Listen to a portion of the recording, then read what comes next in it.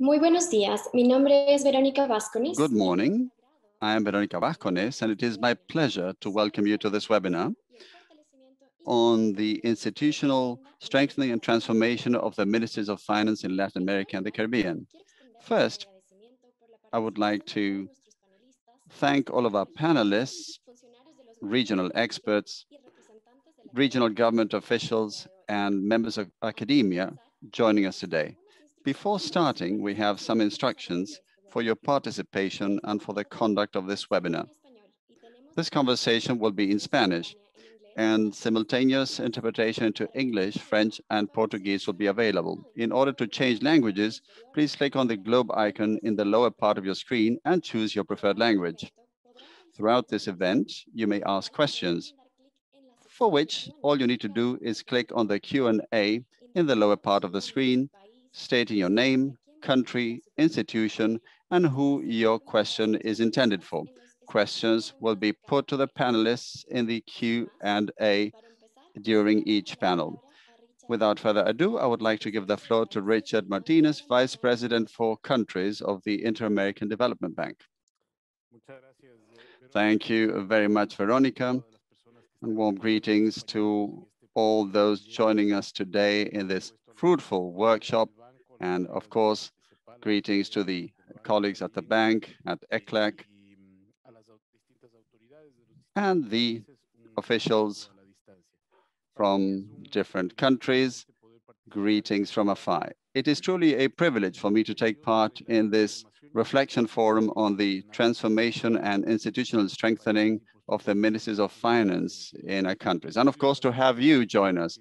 Analytical studies, such as the one being presented here, and this reflection forum of a high level such as this one allow us to look at the institutional challenges faced by finance ministers in the region and to strategically plan which way we want to go. As a former Minister of the Economy and Finance, to me it's quite clear that the primary focus of attention should be on economic policy.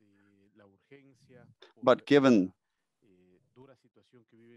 the pressing and tough situation our economies go through as a result of COVID should not make us lose sight of what is important, charting a path of institutional reforms that also within institutions, specifically ministries of finance, for them to advance and strengthen a modern and strategic management of public resources.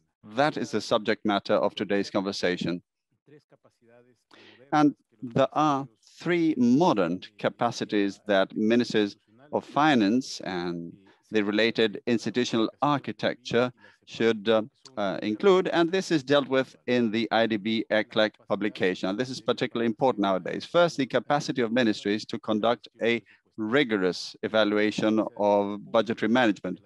Improving the efficiency in fiscal spending is one of the major pending assignments in the region. A former publication of IDB shows that about 4.4% of the region's GDP is lost due to spending inefficiencies. This challenge is all the more pressing now that we need a smart fiscal consolidation process. In order to deal with this issue, ministries need to have a greater capacity for monitoring and evaluating budgetary management and thereby identify areas for improvement in the allocation and execution of spending. 15 ministries of finance in the Caribbean have introduced these functions in their day-to-day work. However, in most cases, the function remains very basic, and further reforms and analytical tools and data and rigorous data access are needed to evaluate results and link objectives to spending in public programs and, of course, impact indicators in development. Thirdly, the ability of ministries to manage fiscal policy transparently, leveraging the opportunities of IT. The region has made a significant effort in publishing statistics on public finance, but few countries have achieved an advanced level in terms of having specific disclosure rules. Several countries in the region have also advanced in applying special rules to prevent crime. For example, the anti-bribery ISO certification, although there's still a long way to go. Also, the accelerated digitalization boosted by the pandemic may be a great ally when it comes to enhancing transparency. Technologies such as blockchain and artificial intelligence tools, to name but a few examples, facilitate interoperability with regard to data across government agencies. Also, citizen monitoring of budgetary management and also the monitoring of public procurement. We have priorities identified in the 2021 vision, and all of you can count on our support throughout this process. Third, the IDB ECLAC publication presents evidence on the capacity of ministries to manage risks and to implement a counter-cyclical fiscal policy. During the last decade, several countries in the region have implemented institutional arrangements and instruments to enhance the intertemporal management of spending and of income. For instance, several countries in the region have advanced in creating fiscal rules, independent fiscal councils, and sovereign funds. However, out of 13 Latin American countries that have fiscal rules, only 5 have rules that effectively enable a counter-cyclical management of public finances. I think having this diagnosis is very important since it helps us reflect on critical action areas for the sake of modernizing our ministries of finance. We talk about strengthening evaluation functions to improve the quality of spending and help create the necessary fiscal space for reactivation and long-term recovery. We also talk about working towards greater transparency and digitalization in the management of public accounts, areas of vital importance for the credibility and trust of citizens. And we talk about the institutional structure with regard to the management of fiscal risks and contingent liabilities, a major pending assignment in the region. And one final point worth noting is that there is a critical point for modern management of ministries of finance, which has to do with reaching out to citizens, communication. If ministries of finance fail in terms of explaining to people where we are and where we want to go, it'll be hard for us to muster the support we need to rise to the huge challenges faced by our portfolios and departments. At the end of the day, it's about credibility. A communication strategy should be at the center of what we do, not necessarily just for citizens to support our decisions, but for them to understand why we make those decisions. I'm sure that this publication and the dialogue that will take place during this event will allow for the sharing of ideas and experiences to shore up the work of ministries of finance, as well as the strategic performance, the modernization, and thereby development in the region. So welcome all. Thank you very much to our Vice President for those welcome remarks. I would now like to give the floor to Moises Schwartz, the Manager of Institutions for Development at the IDB. Good morning, everyone. It is a pleasure to join you this morning to look at the institutional evolution experienced by ministries of finance in the region. The importance of this analysis lies in the fact that countries that have enhanced the quality of their institutions have achieved better results than those that kept weak institutional frameworks. Nowadays, consensus has been reached on the role that the quality of institutions has in terms of prosperity and economic development. And an important part of such institutions, from fiscal management to economic management, rely on functions performed by the ministries of finance. In this study we are presenting today with ECLAC, we take a new look at the institutional structure of ministries of finance, not in terms of the policies they implement, but rather in terms of the organizational foundations that ministries use in order to implement their policies.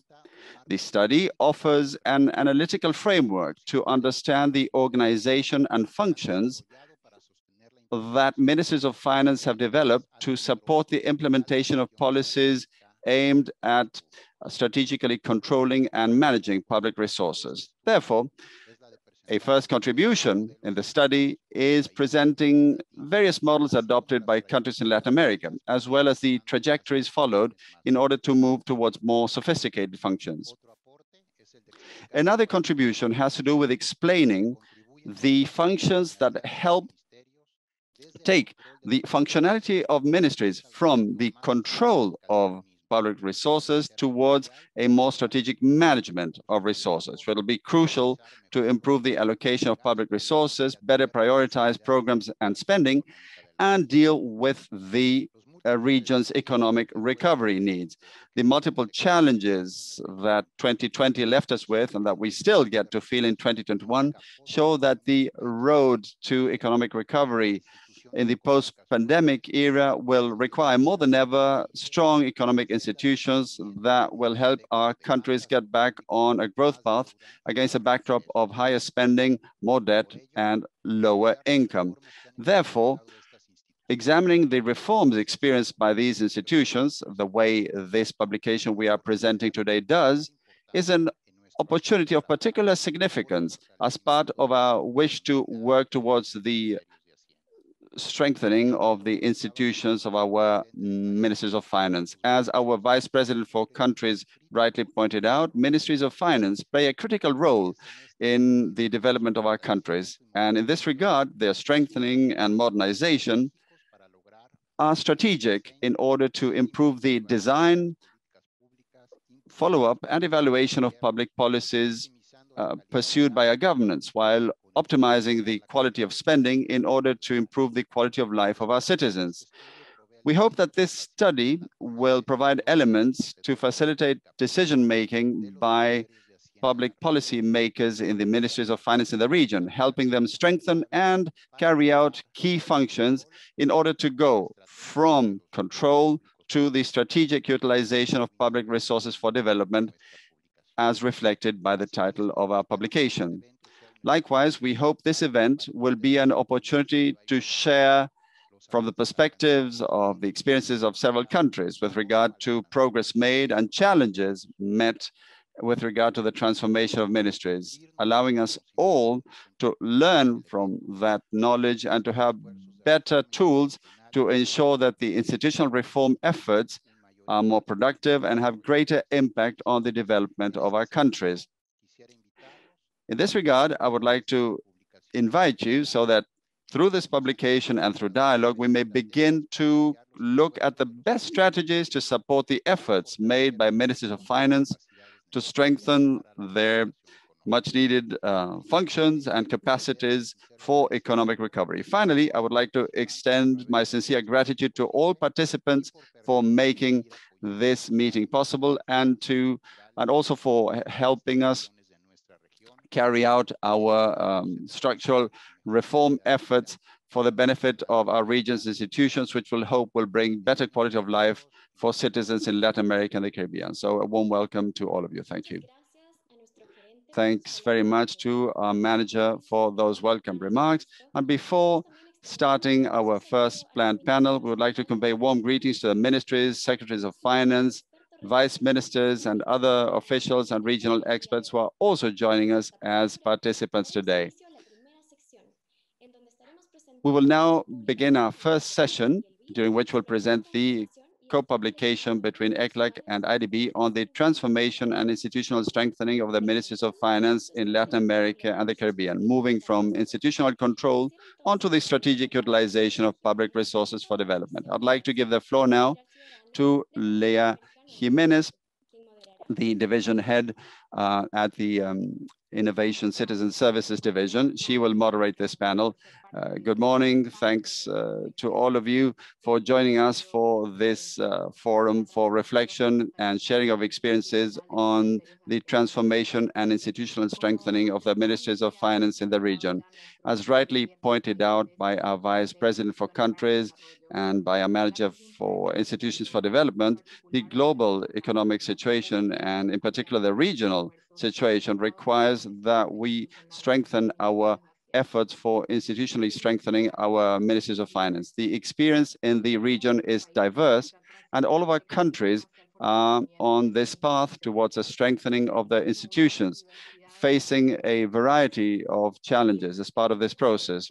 And against this backdrop, it becomes particularly interesting and necessary as well to understand how the regional experience as compiled and rigorously systematized in the study that we are presenting today with ECLAC, characterizes processes in each country. This understanding allows us to analyze the current status of the functions allocated by the applicable rules to the institutions, and two functional models are proposed by the model, one based on traditional functions and another one on modern functions.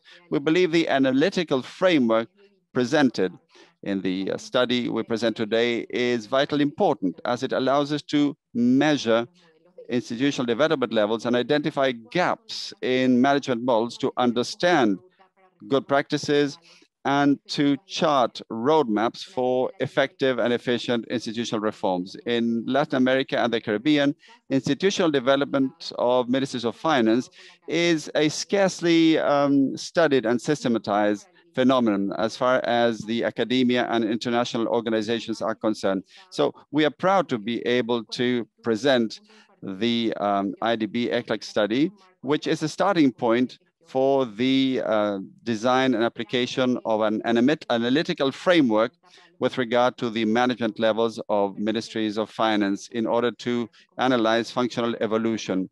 We hope this study will be a tool for countries in a region to identify gaps and strengthen institutions with functions that will allow better planning and projection of public finances, with more strategic management and better quality in public spending, strengthening fiscal responsibility and sustainability, and ensuring the financing of the state's commitments for the medium and long term. These institutional changes are no minor challenges for our country, since they often require structural changes ranging from regulatory reform to the creation of skills among the workforce, and also the acquisition of technology to refine management. This requires investments on the part of governments in the short and medium term. This could lead to more sustainable policies and with greater impact for the citizens in our countries. I would like to also commend the co-authors of this publication, Alberto Arenas and Edgardo Mosqueira, who are joining us today as panelists. We'll start this panel with a presentation by the authors on the findings, conclusions, recommendations in connection with this co-publication between ECLAC and IDB, and we'll then move on to a discussion and a round of questions on the presentation. Alberto is a former Minister of Finance and Director for Budget at the Ministry of Finance of Chile, with over 18 years experience at the ministry, and is now the Director of the Social Development Division of ECLAC, the Economic Commission for Latin America and the Caribbean. And Edgardo is a minister at the Presidency of Peru and Dean of the School of Law of the Peruvian Applied Science University, and currently coordinates the Public Management Cluster at the Institution Division of the IDB. Before giving the floor to Alberto and Edgardo, I would like to remind you that you may ask questions by clicking in the Q&A section in the lower part of the screen by stating your name, country, institution, and who your question is intended for. And the questions will then be conveyed to the panelists at the end of the panel. Edgardo and Alberto, please go ahead with the presentation. Thank you very much, Leah. First of all, on behalf of Alberto and myself, I would like to thank all contributors to this study. The majority of guests have had a role in order to help us with this study and reach these results. If we examine the first slide, you will see that the intention of this study is to propose an analytical framework of the functional models of ministries of finance. Alberto and I came up with this idea a couple of years ago when we were working to help the Ministry of Finance in Ecuador when they started a reform several years ago. When we realized what were the types of functions that the Ministry of Finance was trying to implement, we brought up the experience of most countries of the region and the countries of advanced economies to see which would be the best strategies to implement. And As we were studying what happened in several countries, we realized that there were certain trends, certain trajectories, which could eventually not only be presented in an organized fashion, but could also help us to derive some lessons as to how the governments had somehow been able to implement better reforms regarding fiscal sustainability and economic development. This is how this idea came about, to design an analytical framework of the models of Ministries of Finance and to examine the regulatory functions. Basically, the first important outcome was this evolution from a number of functions which were meant to the execution of the budget to another group of functions where the ministries of finance are trying to think about a strategic management of public resources, or a study that was carried out by the IDB a few years ago, which was called an intelligent expenditure. This study tries to establish a distinction between what is the existing capacity and the capacity that needs to be created. Many ministries have certain functions, but they are still not used because they are lacking something. The study was basically inspired by a very old study by Professor Alan Sheik, which was prepared in 1996, where he studied the impact of functions and management tools in New Zealand in order to strengthen the strategic capacity of the Ministry of Finance. Moreover, that study somehow is in reply to a paper published by the New York University in the Public Service School, where basically it is stated that the financial function of the state has to become an open system that interacts effectively with the sectorial public policies, and it should have an influence on government decision, on political decisions, and the management of results. In the next slide, we shall see what are the contents of this presentation. The first subject that we're going to present is about the functional elements of the ministry, and the second subject matter is related to the boost that the pandemic has given this effort, as Richard mentioned. The third one describes the proposal of the analytical framework, and the fourth and fifth issues describes the functions that we call traditional functions and the modern functions. Can we please go to the next slide? Next. And the following one.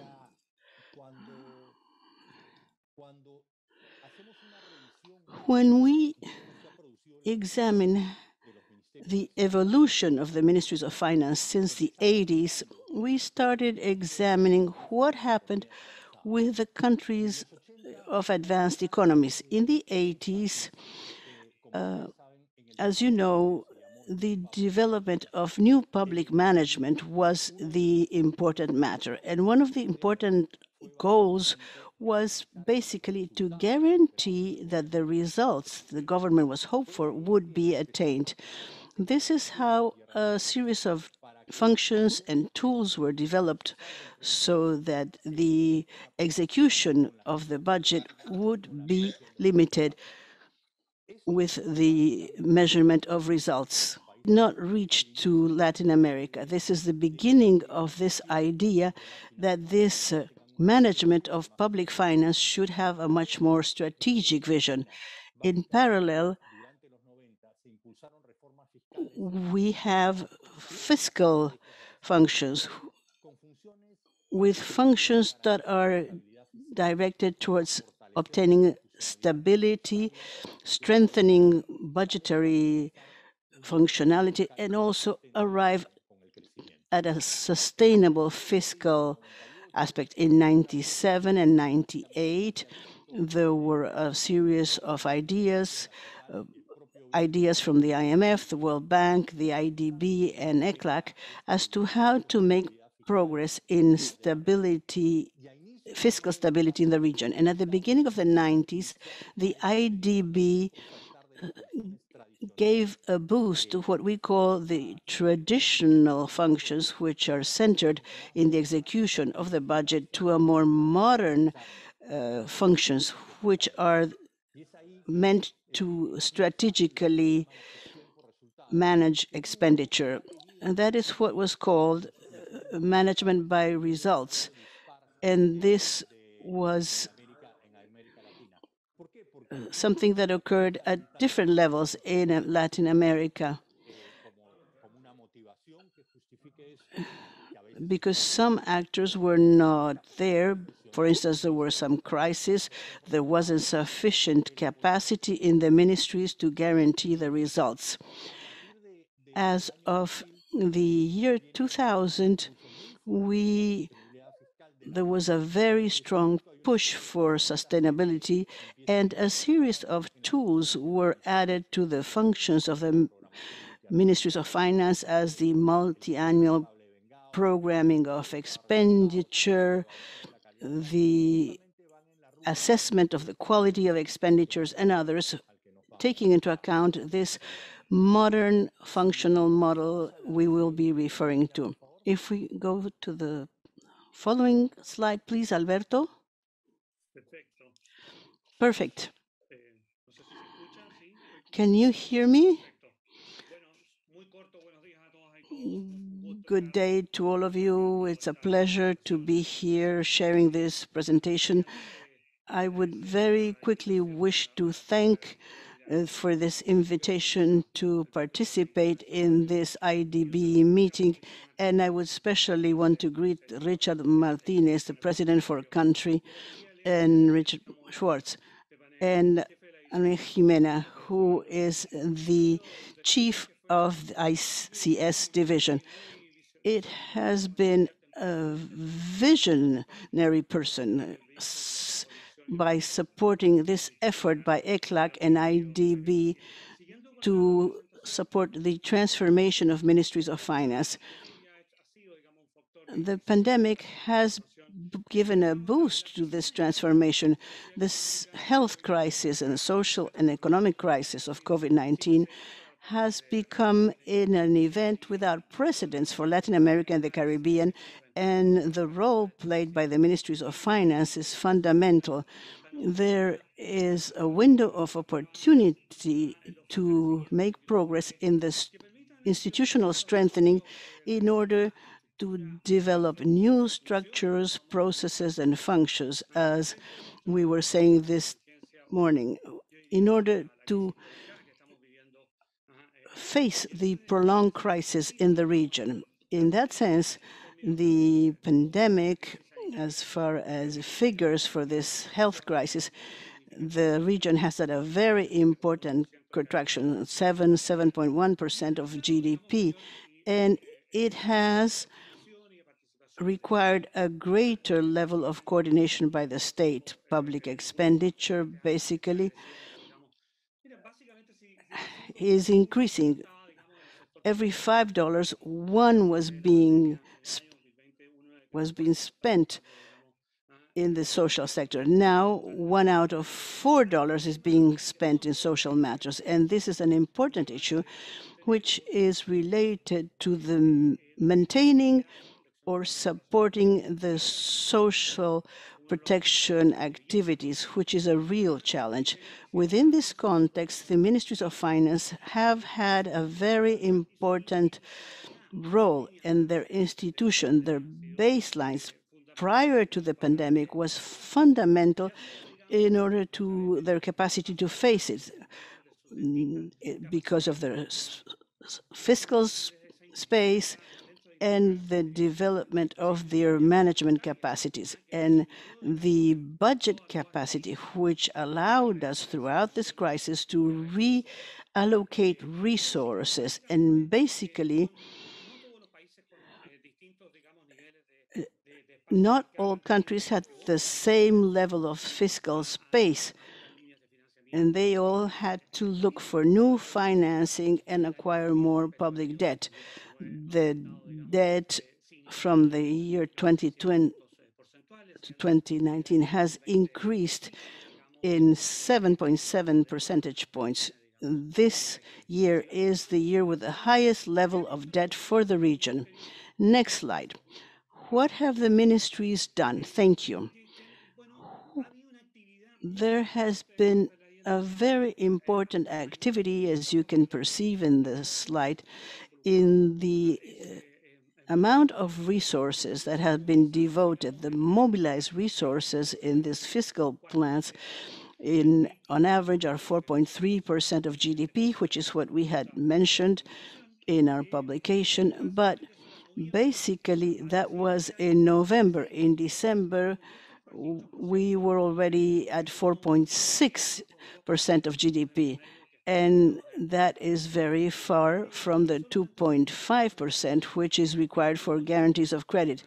And this effort is continuing in the first quarter of this year. So if we analyze this figure, the efforts would be extremely significant in 2021. And the Ministries of Finance basically have had to play a fundamental role. To study the institutional transformation is of key importance in order to establish the institutional capacity of the Ministries of Finance. In this case, in order to implement the fiscal and economic policy, as well as the existence of the to establish public policy programs and how to face the pandemic. Edgardo, please go ahead. Thank you, Alberto. And please let's go on to the following slide. What we are trying here is to show the model with which we worked. With the model, we have two types of functional models. One of them is the traditional one, and the other one is the modern one. As you can see, and it is very easy to recognize the 14 traditional functions, which are basically made to controlling the performance of the budget. How is the budget execution controlled? And that all established rules should be followed by all involved in order to contribute to guarantee fiscal stability. But this does not necessarily guarantee, these functions did not necessarily guarantee that the results expected by the government would be the best and most efficient ones. This is when additional functions starting from fiscal rules, the assessment and control of program execution, the issue of input of the public sector, the public procurement, human resources, fiscal statistics, and the use of IT technologies are part of these functional tools. And a very important element which has been taken into account and which has become very important is the coordination, articulation, design, and drive for public policies. Because as public policies have more complex programs, it is necessary to align the roles of all the actors. And in several cases, the ministries of finance have been in charge of aligning these sectors through the most incentive which they have, which is budgetary control. On the other hand, the function of assessment, the control of the budget execution has become more relevant today, because when you start examining the recommendations of all multilateral organizations with regard to how to manage post-pandemic expenditure, one of the most important elements is the need to direct expenditure to priority sectors, which means that current expenditure has to be re-examined, see which areas are no longer priority areas in order to direct resources to the new priority areas. This means that there have to be functions which allow to assess programs, assess the quality of services and results, and the expenditures. created by such programs. And this entails a function that not all ministries have. When Alberto will mention these modern functions, he will present some interesting proof of between the traditional and the modern functions. There is a happy coincidence or correlation between the ministries that have modern functions and have implemented them and what has been their fiscal performance. Those ministries that have strengthened their institutional capacity were those that were better prepared in fiscal terms in order to face the pandemic. If we go now on to the next slide, it describes some of the characteristics of the methodology. The methodology, as Moises explained during his presentation, does not try to analyze the policies. It analyzes the tools that the ministries have in order to implement policies, because policies are sometimes approved, for instance, a policy of assessing the quality of expenditure. But if we do not have people that are capable of preparing these assessments, of using the information, then the function will never work out. So what we have tried to analyze is not only the quality of the policies, but the quality of the organizational chart that will allow these functions to take place properly. So for this purpose, we have done a comparative analysis of these functions, and we have created a chart of all the org charts of the ministries in order to compare progress made depending of organization and functions. And although we have done this homologation, we do not pretend to say this ministry is better than another one. What we are trying to do is to show each country in Latin America which is the level of progress in functional development and which is the roadmap that they should take in order to strengthen their capacities.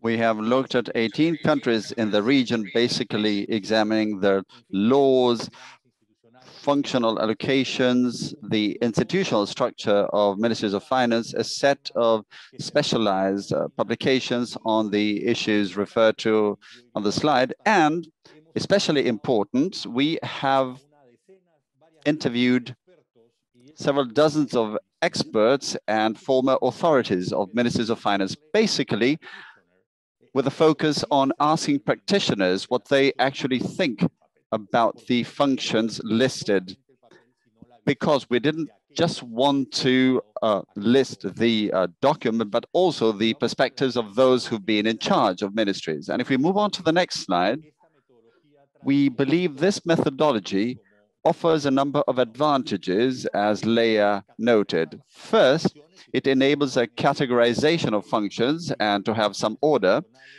to distinguish traditional from modern functions to the extent that both pursue different objectives, and thereby realize that if we don't have the modern ones, the objective of much more strategic spending will not be consistent with traditional functions, and we must advance towards the adoption of the modern functions. It also helps identify functional gaps in each ministry, and each ministry may define its own roadmap in order to assume and implement new functions. It provides inputs to assess the capacity of ministries to implement fiscal and economic policy while laying the regulatory basis for subsequent studies that we've planned in order to go deeper into the analysis of management models. Because it is one thing to have functions that actually operate, and another one is to describe how you're operating. So we are advancing hand in hand with the Ministry of the Economy in Brazil, and I suppose the Vice Minister will refer to this, so as to identify some of the functional models that work well, some management models that work better in Latin America and in some high-income countries, so as to even be able later on to present to the region in relation to these modern or traditional functions, what are some good examples of implementation? If we move on to the next slide now, Alberto, excellent. Good. Two things before we get into the traditional functions, and adding to what Carlos said, and Leah also said this at the outset, there is a deficit in the comparative analysis of the situation of ministries across Latin America. And the document we are presenting today, in our view, reflects a first effort to put in place a methodological analysis based on secondary sources, as Edgardo said, sources of information that will offer a comparative analysis of the institutional development of ministries of finance in the region. And in this context, the traditional functions we have identified are 14. We talk about traditional functions and control management with regard to public spending. And also we talk about strategic management of public spending and how we view some countries and ministries in terms of the transition. Out of the 14 functions, there are 7 traditional ones, which we have called core functions. We looked at information from 18 ministries and countries in the region. And out of the 18 ministries, what we found a lower common denominator, which has to do with these core functions, the macroeconomic analysis, budgetary issues, fiscal policy, expenditure and income, tax management, management of the public treasure, public debt management, accounting, the relations with the central bank. All of that built a core of traditional functions. And there were another 7 functions, basically traditional as well, that we termed recurrent, because 5 of them appeared in over half of the 18 ministries: customs administration in 14, bank regulation, securities and insurance in 13 ministries, public company management in 10 ministries, the management of government-owned assets in 12 ministries, and negotiations and relations with international economic or financial organizations in 9 ministries. Then there were functions related to social security and prices and rates in several countries that were also entrusted to ministries or other ministries. And then these 2 latter points are spread across different ministries in the countries. On to the next slide, with regard to the modern functions, the ones that we have called modern focus on strategic use of resources and using fiscal management instruments, and with a focus on the medium-term management with a certain optimization and evaluation of public expenditure management within a context of fiscal sustainability, we could say. And in this context, these functions help have an intertemporal view of public finances. So we basically identified 7 functions that we have called modern at the finance ministries in Latin America, related to fiscal rules and the advanced level of budgetary control management, for example, public supply management, public procurement, human resources, statistics, fiscal transparency, IT applied to public finance, and finally, the coordination, arrangement and design, as well as support for public policies. And 10 out of the 18 countries have a certain development in terms of the modern functions, with Chile, Brazil, Mexico, and Peru especially prominent relative to other countries. So they have more modern functions developed at the advanced level. Also, Argentina and Colombia are in a transition process. And if we take a look at the next slide, the first of these functions relates to fiscal rules and the management of fiscal risks. Basically, this function enhances the capacity of Ministries of Finance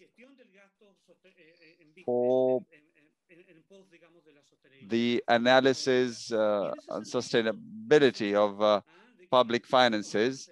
And it should be noted that there are varying degrees of progress in the region through fiscal responsibility laws. 11 countries have actually gone this way. There are fiscal councils, sovereign funds, and we added the management of fiscal risks and the analysis of contingent liabilities. We didn't just look to see if the country had fiscal rules in place, but we also looked at another two variables.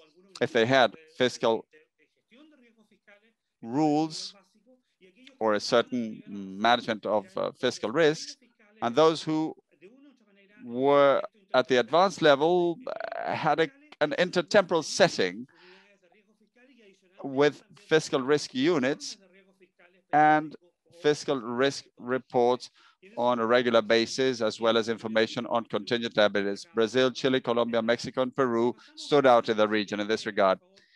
Moving on to the next one. As Edgardo also mentioned, we did a kind of exercise with the data so as to see which of these countries had some kind of counter-cyclical fiscal activity and policy. If you look at the vertical line, you have the correlation ratio between the cyclical component of actual spending and real GDP. And you see that Chile and Peru were not meeting the standard. If you look at the next slide now, the graph shows the correlation ratio, between the cyclical component, let's say, and the effectiveness of good governance.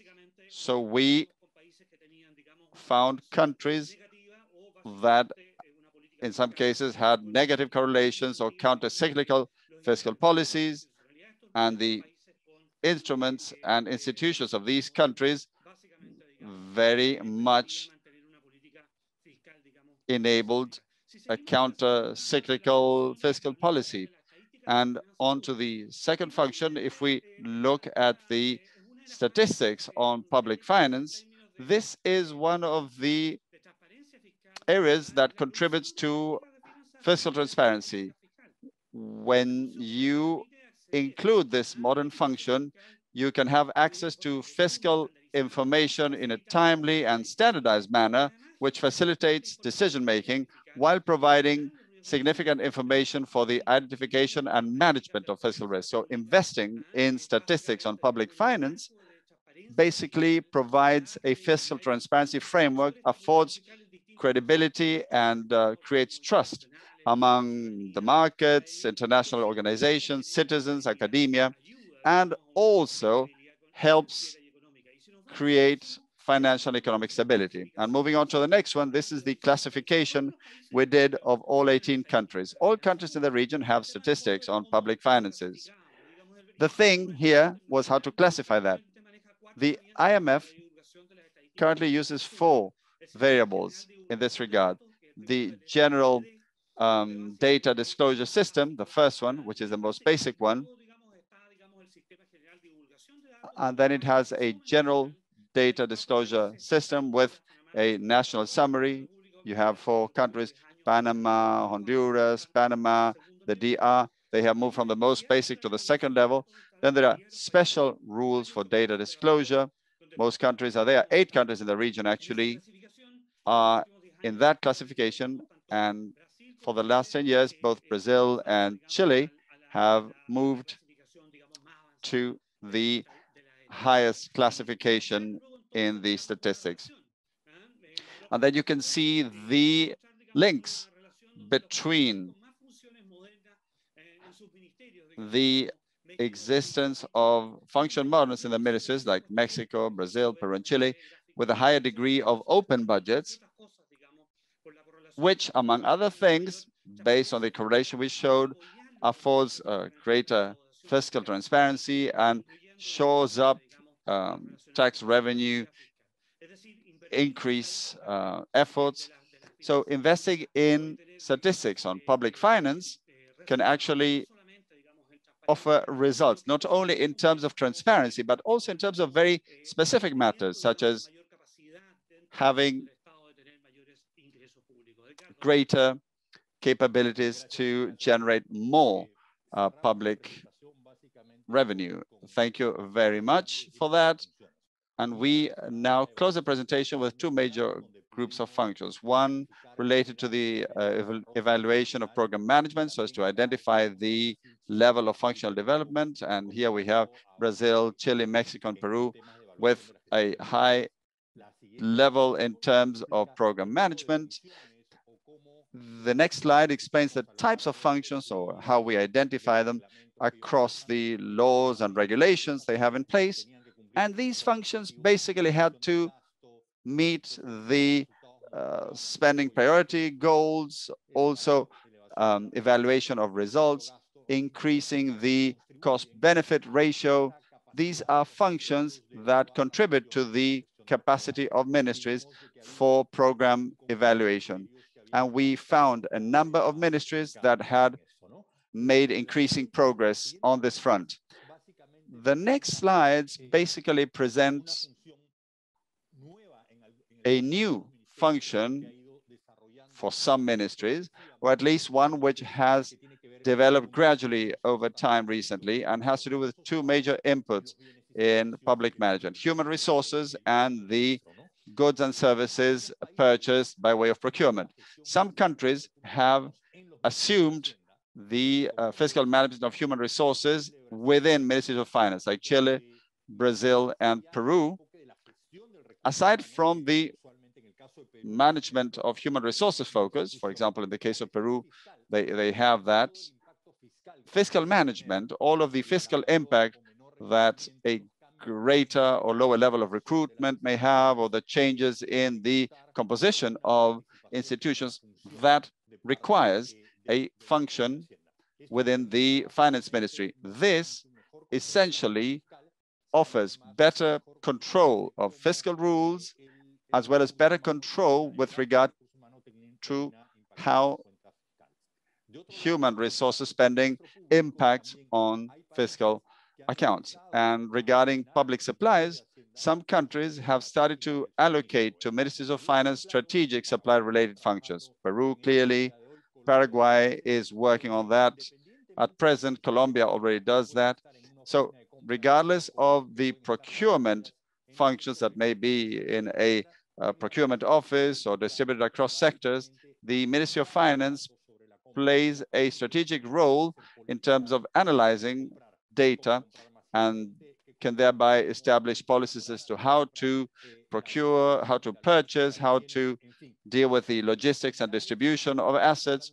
So these are general policies applied throughout the public sector and which allow for fiscal savings. If we look at the next slide, another important role in Ministries of Finance has to do with the increasingly important role of the use of ICTs. Reference has already been made to the possibility of forward-looking studies using data for procurement, but there are even greater tools that are starting to come into use because the amount of data managed and used by Ministries of Finance can be harnessed to have a better view as to how to execute public spending more strategically. This shows the countries with a higher level. Brazil, Chile, and Argentina considerably stand out in this regard. And finally, the next slide shows what we have referred to as coordination, design, and support for public policies which includes coordination with the legislative branch for the fiscal and economic discussion, contribution to the government center, the center of government, to coordinate and financially support government priorities, in addition to the coordination with the individual ministries in terms of the design and implementation of public policies. The creation of a delivery unit in Brazil is worth noting, as well as the policy coordination committees in Mexico, COSEX, or the National Directorate of Coordination in Ecuador, with an increasing coordination role being played by the Ministries of Finance. Finally, a few messages we would like to convey. These would be some final thoughts from Alberto, myself, and the whole team that helped us prepare this study. First, we think it is essential for Ministries of Finance to gradually include the modern functions, which are needed to improve quality in expenditure management as a whole, and in order to have more and better tools for fiscal management. It is equally important to ensure that the functions are adopted along with a management model. It's not enough just to legally adopt a rule, but to have a management model that reflects the specificities of the ministry and which ensures that the rules are actionable. And one pending task is to study the management models where the functions have been successfully implemented. And we hope soon to be able to show some interesting examples in terms of how to put in place these functions with regard to organization, human resources, and processes as well. Finally, the transformation and institutional strengthening of Ministries of Finance, we think, is a prerequisite in order for states to be able to enter into new fiscal pacts and social contracts to deal effectively with the post-pandemic challenges. Thank you very much. Thank you very much, Alberto and Edgardo, for that excellent and comprehensive presentation, which offers a clear snapshot of the contents of this book, which I think will be extremely useful for our countries. We are running out of time, but I would like to ask a couple of questions that have been asked by some of our audience. I think those are important questions, and I would thank you for brief answers. The first question is for Alberto Arenas. During the presentation, countries like Brazil, Chile, and Peru have made important progress in improving their institutional capacity in several aspects. Which continue to be the main challenges or gaps as far as institutional strengthening that these countries have with regard to other countries who have made greater progress, for instance, OECD countries? Leah, there was a little bit of interference in audio, so I'm not sure I understood correctly. But what is going on with these 4 countries that are more advanced as compared to the OECD, or the most advanced countries? What is the gap that still exists between those countries and OECD countries? First of all, let's state the following. You said it this morning, Leah. We are doing comparative studies. The ECLAC, IDB, and Edgar and the team, the first thing we did is let us look at the comparative studies of the Ministry of the Region, which have been published during the last 5, 10, even 30 years. And when we carry out the comparison with what is going on in other continents, we are very poor indeed. So what I would say is the following. When we compare continents, it is obvious that there is an issue of per capita income, development, and so forth. But there is also a debate which occurred much earlier in the development countries in the OECD, and we mention it in our study. Basically, we do mention that Latin America observing the debate and considering the results, not only in expenditure control, but the effects of expenditure as such, that is how we basically started a debate in Latin America, and we followed this up. But certainly, when we examine the most advanced 4 countries, there are still quite a few gaps as compared to OECD countries. And we have to state this. This has to do with restrictions, since we are talking to the officials, because of the limitation of resources. When Edgardo was talking about the human resources function in procurement, we have been examining what is going on with other countries, but not all countries have proceeded at this speed. And these 4 countries are still quite far from what is going on in the developed countries. When we compared them with other countries in the region, we see that there is a transition from traditional to modern functions, but there are still very substantial gaps in some areas. And I would say that there is a certain logic or intertemporal idea of how we have to understand how the improvement of public expenditure, not only from the fiscal point of view, but from the viewpoint of what is going on with the design of public policies in our countries. I don't know whether Edgardo wants to add something to it. Thank you. That's perfect. Thank you very much, Alberto.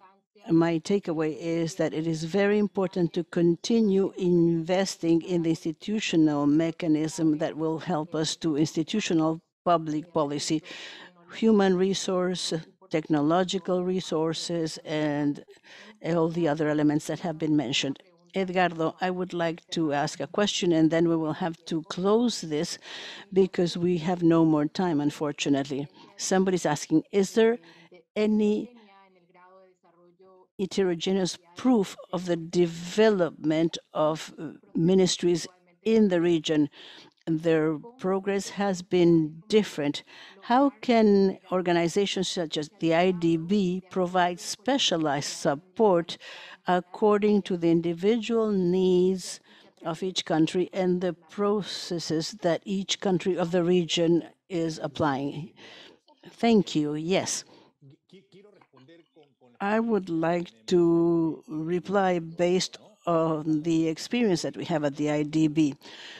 Today, we're working with 3 ministries of finance in great detail. We work with many others, but with 3 of them, we're working in detail in their functional reorganization.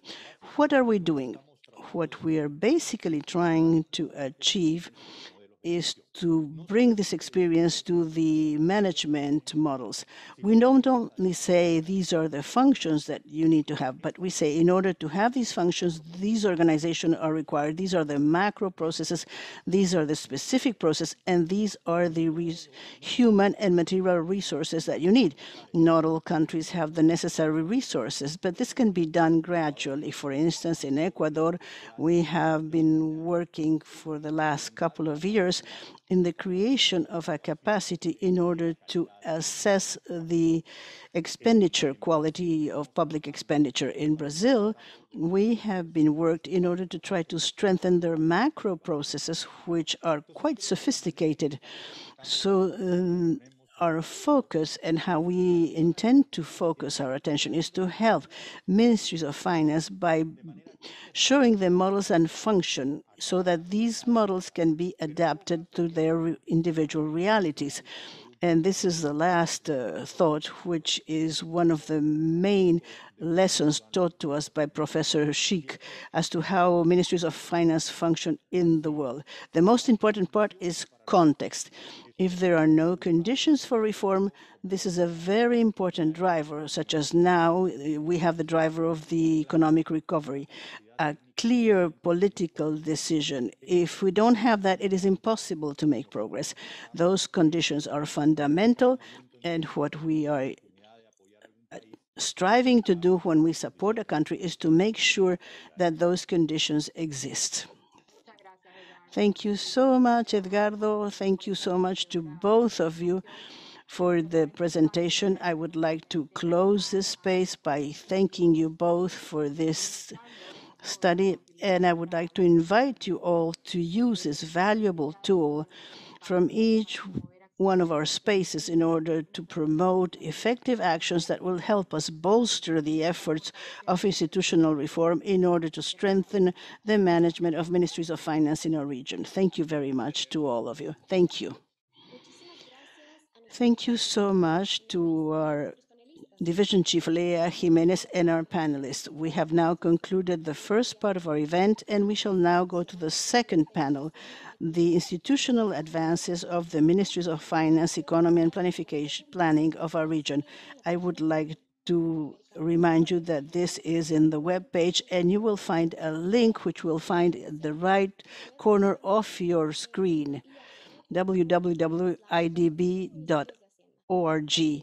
Ministries of Finance. For those of you with a mobile phone, you can access this by using your iPhones and pointing it to the QR code. I now give the floor to Camila Mejia, who will be the moderator for the second panel. Good day to all. Thank you so much, Veronica. It is great pleasure from the IDB to have you here with us in this webinar. We hope that this will be a space of reflection and exchange of experiences. I would like to welcome you to the second panel today, where we're going to talk about institutional progress in the Ministries of Finance of the region. In the first panel, we had the opportunity to hear Alberto and Edgardo speaking about the lessons derived from the evolution of the Ministries of Finance and comparing the functions that are assigned to these ministries. And this will be a strategic element to continue closing gaps and drawing roadmaps to the strengthening of the institutionality of ministries of finance in Latin America and the Caribbean. The objective of this panel is to have a dialogue in order to talk to the main characters who have carried out important institutional reforms in their country so that they may talk to us about the challenges they have faced during the institutional reform. We will do so in a very special context as we are in the midst of a health crisis, a crisis that has lasted for over a year and has had important fiscal consequences and has had important repercussions on the institutions of our countries. First of all, I would like to introduce the members of the panelists with whom we will talk today. We will first start with the Vice Ministry of Economy of the Ministry of Economy and Finance of Panama, Mrs. Enelda Medrano. Vice Minister Medrano has studied in the public sector of Panama and has a master in business administration, a master's from the Autonomous University of Mexico, and also a master's from the University of Chile. We also have the Vice Minister of Finance of the Ministry of Ecuador, Fabian Carrillo. Vice Minister Carrillo has wide experience in the public and private sector as well as the academic center, and he has a master of the Pontificia University of Ecuador in Chile. We also have with us the Minister Marcelo Guarani from Brazil. Secretary Guarani has had a long experience in the Brazilian ministries and in several international organizations, and he's a specialist in economic legal matters of the Getulio Vargas Foundation. We also have the honor of having with us the Minister of Finance of Paraguay. He has more than 25 years of experience in Paraguay. He has a master's in economy from the National University of Tucumán. And finally, we have the Secretary of Finance of the Ministry of Finance of Argentina, Raúl Rigo. The secretary has more than 20 years of experience in several areas of the public sector of Argentina, in administration, budget, and public finance, and he has a master in government and public management in Latin America from the Barcelona School of Management from the University of Barcelona. As you see, we will have a deluxe panel for today.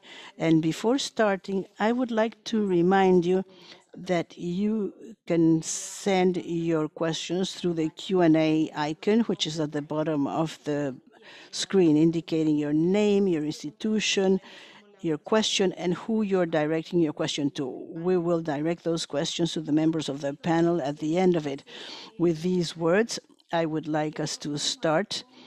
And I think that we have to start by talking with our panelists about the current situation and the very special situation in which we are today and the challenges that are posed by the COVID-19 pandemic.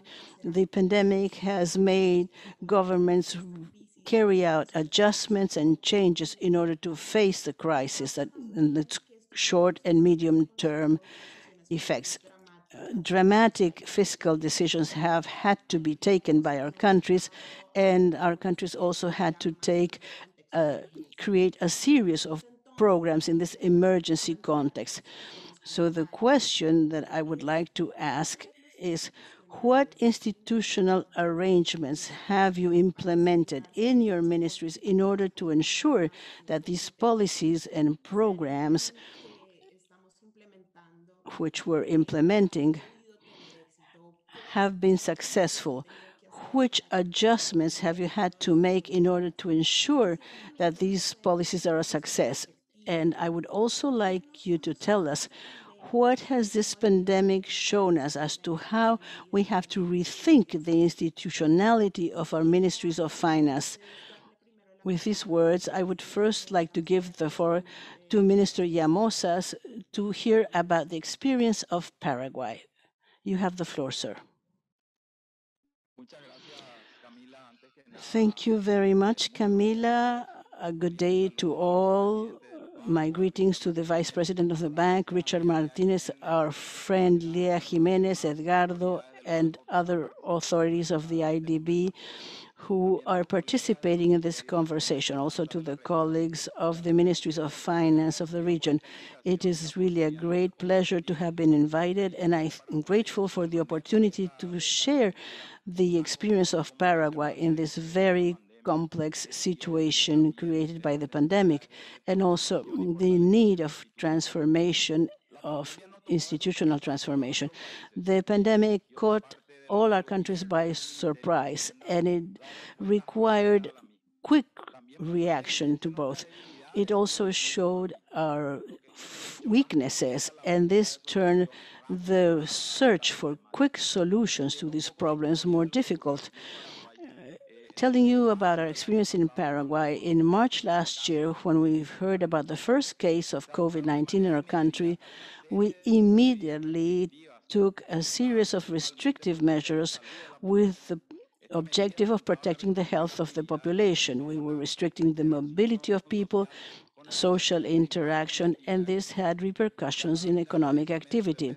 By the end of March, the Ministry of Finance became the leader of an emergency plan which had the objective of strengthening the health system in view of the situation to protect employment and corporations and ensure the correct functioning of the state. This implied a fiscal practice which represented 5.7% of the GDP to mitigate the effect of the pandemic on the population in health and social repercussions. We also took other measures in the monetary area in order to ensure a correct functioning of the market. This pandemic has made us boost and drive extraordinary measures, including the execution of the proposals that we made for mitigation, not only the macroeconomic framework, but also the social area. In addition to designing and articulating the measures that were adopted. For instance, subsidies to workers, fiscal facilities, subsidies to the payment of basic services, a guarantee fund for loans that we provided. We have been the leaders and we have carried out one of the programs which was called HELP, and it is named with the equivalent of this word in guarantee. 7 out of each worker, and it represented more than $50 million. This program was implemented very quickly. In the month of April, we were already creating transfers through new methods to record and to make the actual payment. This required an important technical effort by the Ministry of Finance because at the same time we continued carrying out the proper functions of the ministry. This was an effort which was coordinated amongst different parts of the ministry, and this does not occur so easily. Pandemic showed which were our institutional weaknesses, and therefore we need to learn lessons and make progress in the transformation of the state. In that sense, in the middle of last year, we started an economic recuperation plan, and one of its pillars has an ambitious agenda of reforms through fiscal strengthening with a new law of fiscal responsibility and a better analysis of fiscal risks, improvement business environment and public expenditure. This is what we're doing. And in addition to cope with the sanitary emergency, we're trying to make progress in the transformation progress because the efforts that we carried out require institutional arrangements that will allow us to return to a sustainable level for public finances and a sustainable and inclusive growth. Thank you very much, Mr. Minister. As Minister Carrillo, can you tell us about Ecuador and the adjustments introduced? Thank you, Camila. Good morning, everyone.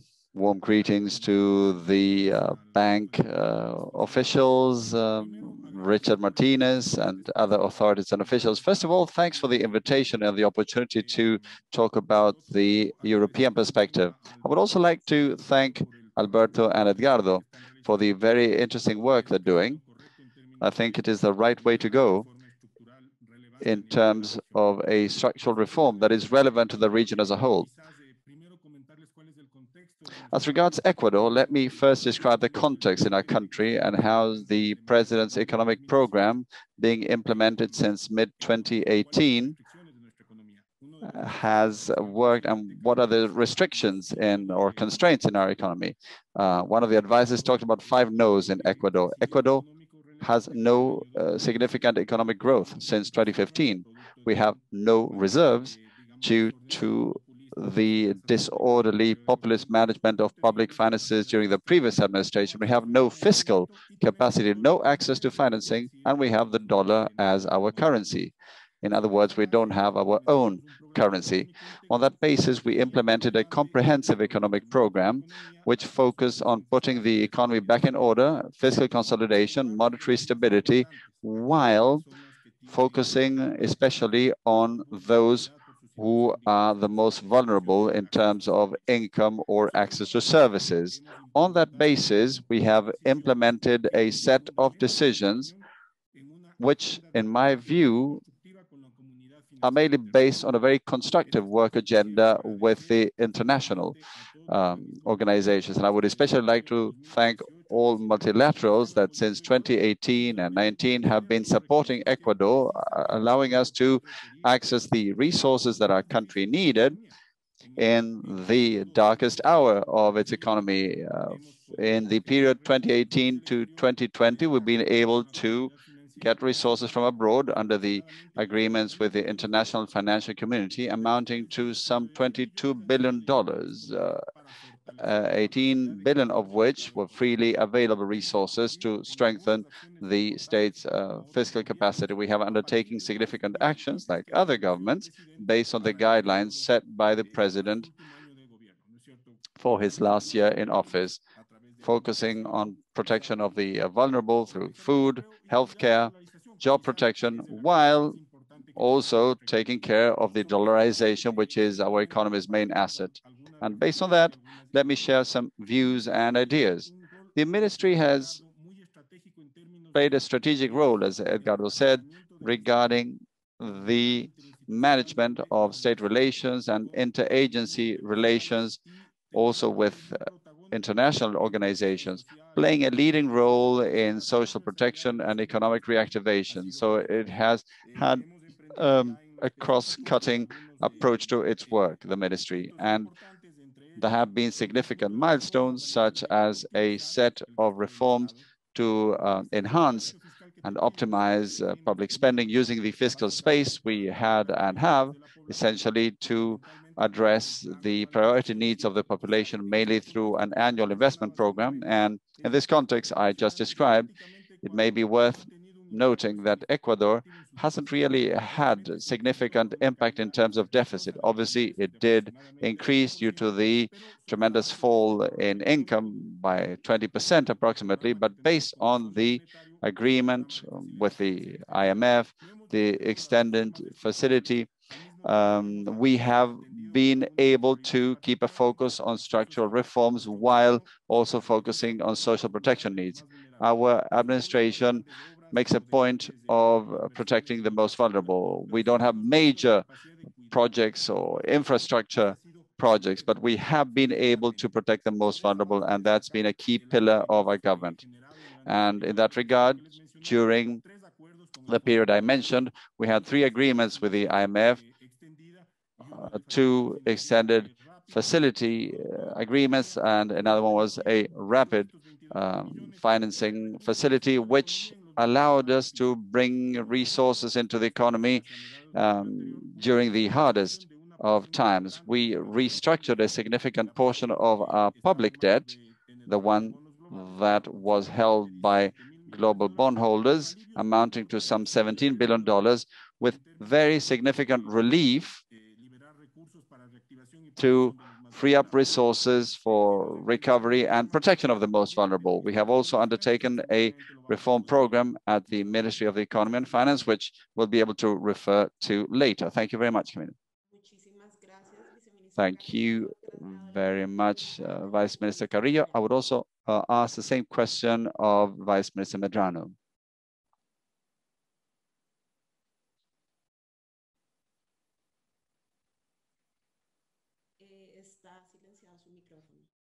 I believe you're on mute.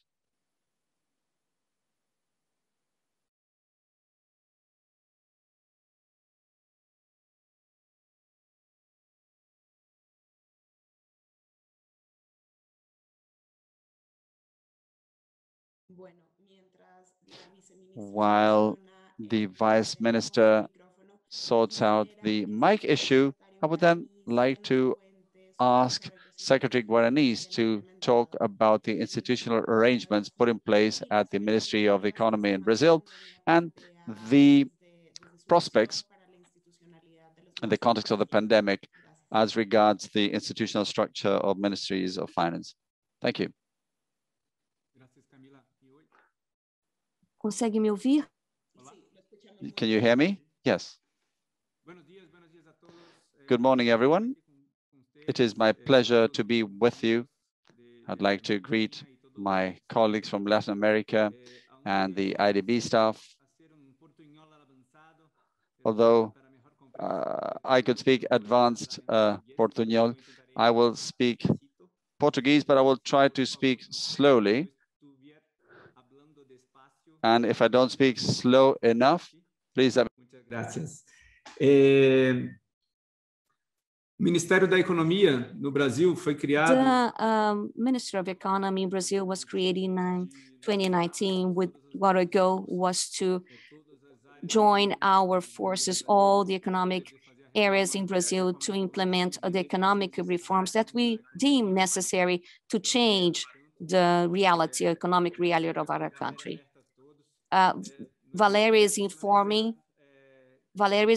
everybody that we have simultaneous interpretation into Portuguese, English, into English, French, and Spanish. So we decided to create Ministry of Economy to implement all the reforms that we deem necessary. It's a huge ministry. We joined 3 ministers, the economy, transport, the social security, and the labor and jobs. So all the areas for economic areas in Brazil could work. 2019 was already a very, very good year for us. We were able to do a social security reform for all the countries. Pandemic hit Brazil in 2020 when we are working to implement the new political reforms, and we have to readjust, readapt ourselves in order to deal with the economic impact created by the COVID-19 pandemic. So for that, we rapidly instituted in the first week of March for a task force or a working group that I was the coordinator here in our ministry, with all the areas that could be working with the population, that could work implementing public policy that will design to reduce the political or actually the economic impact. For us, it was really interesting to see the capabilities that we have to implement all the political reforms. Was extremely useful in the moment that we have to help our population to join forces in all these ministries to implement serious public policies. In a month, we are able to change that impact on the population, trying to provide assistance to the vulnerable population, the informal people, the informal workers that didn't have any social security, and we will paying during months cash transfer so that people could survive during the time the economy was in a stalemate. A second package of measures that focus on jobs, employments, and the private sector, trying to increase those contracts so that companies will let people work less hours or stay at home while the Brazilian government was paying half of the salary for those people. This is a program that we called BEM, which is a public job benefit, if you will. For us, it was extremely efficient not to increase the number of unemployed, allow people to continue linked to their jobs, and then to implement an economic development when the pandemic was trying to decrease in the 4th trimester of last year. A third group of measures were about measures that would allow us to offer money, resources to all those that needed it in order to go against this pandemic. Different ministries, defense, and other ministries working in the pandemic environment. So we structured this group in order to do this work. We made some fiscal rules more flexible for everything that was an emergency so that we could separate what was a normal spending in a normal economy and what was an emergency during a pandemic situation. We had extraordinary expenses last year, and we saw 8.5% of the GDP, which was the deficit for last year. We saw this earlier in the panel.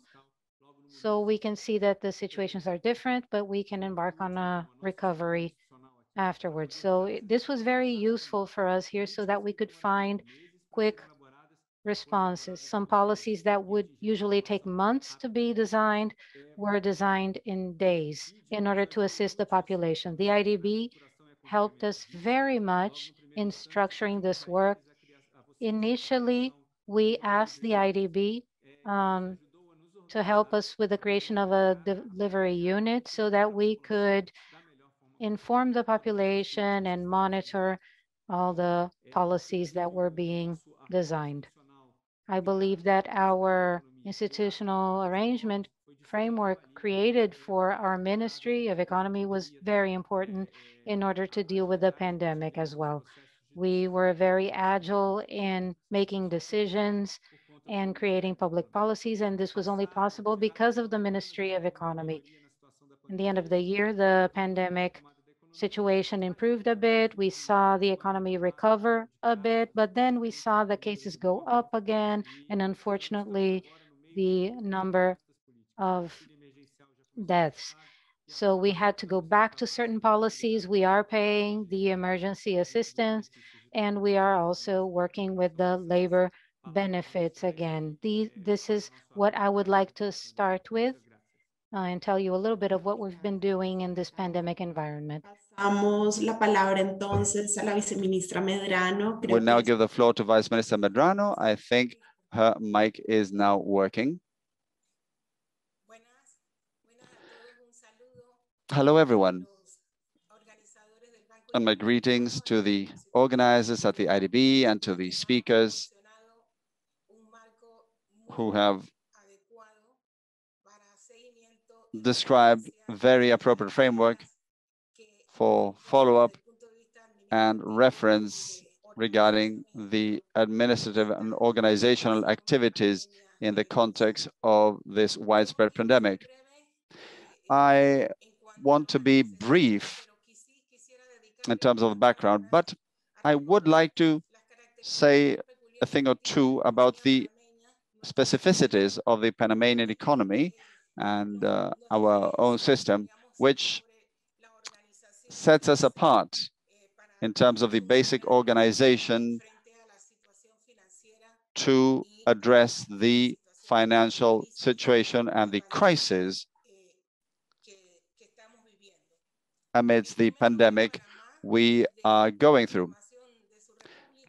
Let me first say that Panama, since it became a republic in 1903, we were born without a central bank, and we've stayed like that for 117 years. All other countries, and it's still hard to understand how it is that we can work with the fiscal arm only and no monetary policy arm in the broader sense. Instead, we have the National Bank of Panama, which is the country's fiscal agent, and which lets us do the related work on the administration and management of financial resources, both in the country and abroad. This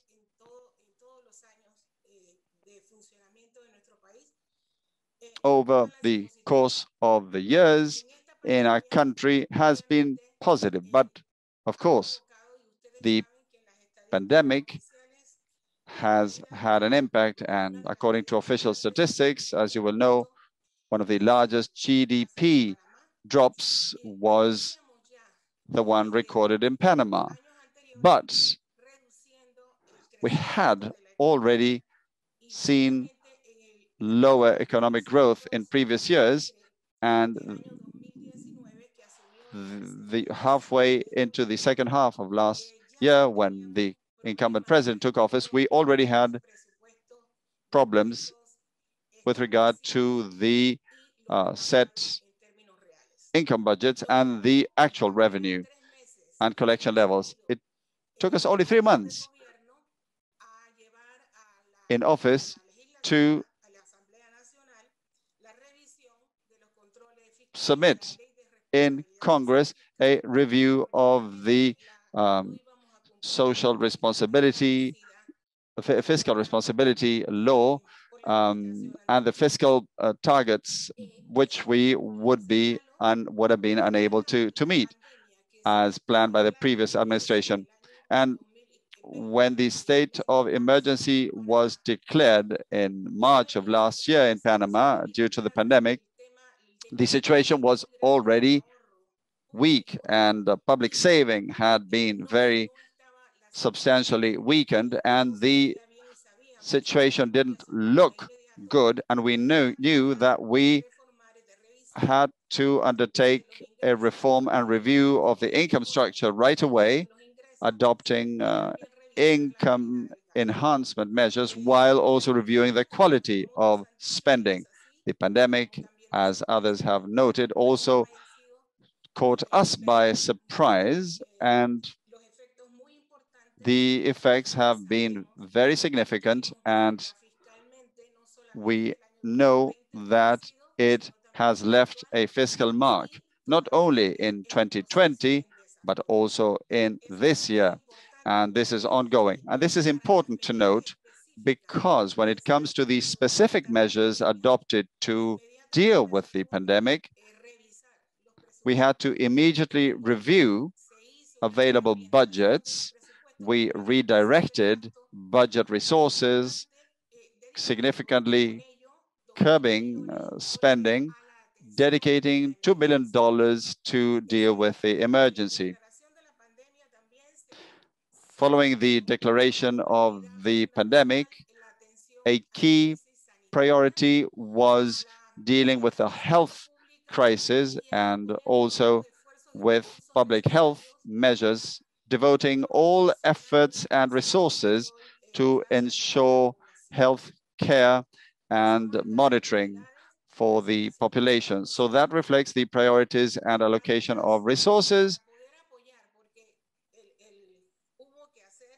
And it became necessary, as was the case in so many countries, to halt certain economic activities and to order lockdowns, suspend classes, in addition to the disruption in the normal operation of business, while at the same time keeping essential activities running, such as food distribution, supermarkets, medicines, but obviously with limits. And the same thing with the banking system. The early measures adopted sought to ensure as much liquidity as possible and supporting the budget levels. And as we have no central bank, obviously, the efforts made in 2020 aimed at ensuring the greatest possible availability of resources. So the efforts attracted resources from outside, external resources, and we're looking at 9 to 12% in terms of external resources, and the drop in GDP and in current income in March, especially in the first quarter of the year, was very significant. The consequence of this, obviously, was the increase in our indebtedness, which has been greater in our case, but we always try to maintain the possibility of having access to international credit. We have issued bonds in the international market, and we have obtained multilateral financing. We have worked with the institutions, and we have designed and established, from the social point of view, the theme which is called Panama Solidario, in order to help population with the provision of food, basic health care, and an effort which was deployed through technology to develop mechanisms that would allow us to facilitate the access and to send digital bonds and cash. An important effort in organization which we carried out with the national production of food donations and its national distribution. And this in order to contribute to help and to avoid that the population should be in need. But the important rate of unemployment and suspended contracts also required an additional effort, in the sense that we also had to cover the population who lost their income, and this has also resulted in maintain them and support them. We are still in an emergency state. From the health point of view at this time, we are in a we have a rather positive outlook because the drop in daily contagions and deaths is quite has been reduced substantially, but this is a transitional process, and Panama, as well as the rest of the world, we are not alone in this. We need to contain and make sure that we maintain progress on the health front, because from the very beginning we realized that if the pandemic is not controlled, we would be unable to return to reactivate our economy. Obviously, I do not want to continue now, but in the next opportunity, I would like to tell you that in order to face all this and face all the challenges that we have going forward, because we are outside the medium-term goals which we had from the fiscal point of view, we had to adjust once again the levels of the social responsibility law had established during the second half of 2019, and we had to increase the levels. So in 2020, our deficit situation amounted to about 10%. We are working by strengthening our structures to follow up the budgetary area. And also, as far as revenue goes, we're trying to strengthen collection, and with the help of programs, with the help of the IDB as a financing source and as a source for advice, and other multilateral organizations, in order to strengthen our structures, in order that to work to the recovery of our past levels. And the other issue, which I will only mention in passing, is that the structure of our economy is extremely open, and an important part of our revenue comes from international tourism. And the lockdown has had repercussions and has resulted in an important drop. Fortunately, the Panama Canal, which is an important service exporter in our economy, has not decreased, and it continues to work within a pretty normal framework. There has not been a negative impact on that. So we need to work improving the efficiency in the expenditure, because the opportunity cost of the resources that we can obtain are much higher at this point of time. We know that the debt problem is not sustainable in the long term, and we are taking care of our international credit rating, but we have to face these challenges, which we share with the rest of the countries, but which are very specific to us. I do not know. I think that I will stop now, hoping that I will be able to speak in more detail about some institutional aspects later, but this is the message I wanted to share with you. Thank you very much. Finally, I would like to give the floor to Secretary Rigo, who will tell us about his experience based on the Argentine experience. Thank you very much, Camila, for giving me the floor. I would like to greet all the colleagues. I obviously want to thank the IDB officials for their invitation to participate in this conversation. And I really want to thank Alberto and Edgardo for their work. It is a fundamental methodological input in order to be able to understand in each country of the region what is the situation and the status of the traditional and modern functions of the Ministries of Finance, and to understand which are the gaps and the tools that we have in order to close the gaps. In the concrete case of my participation, 2020 was a very challenging year. Argentina,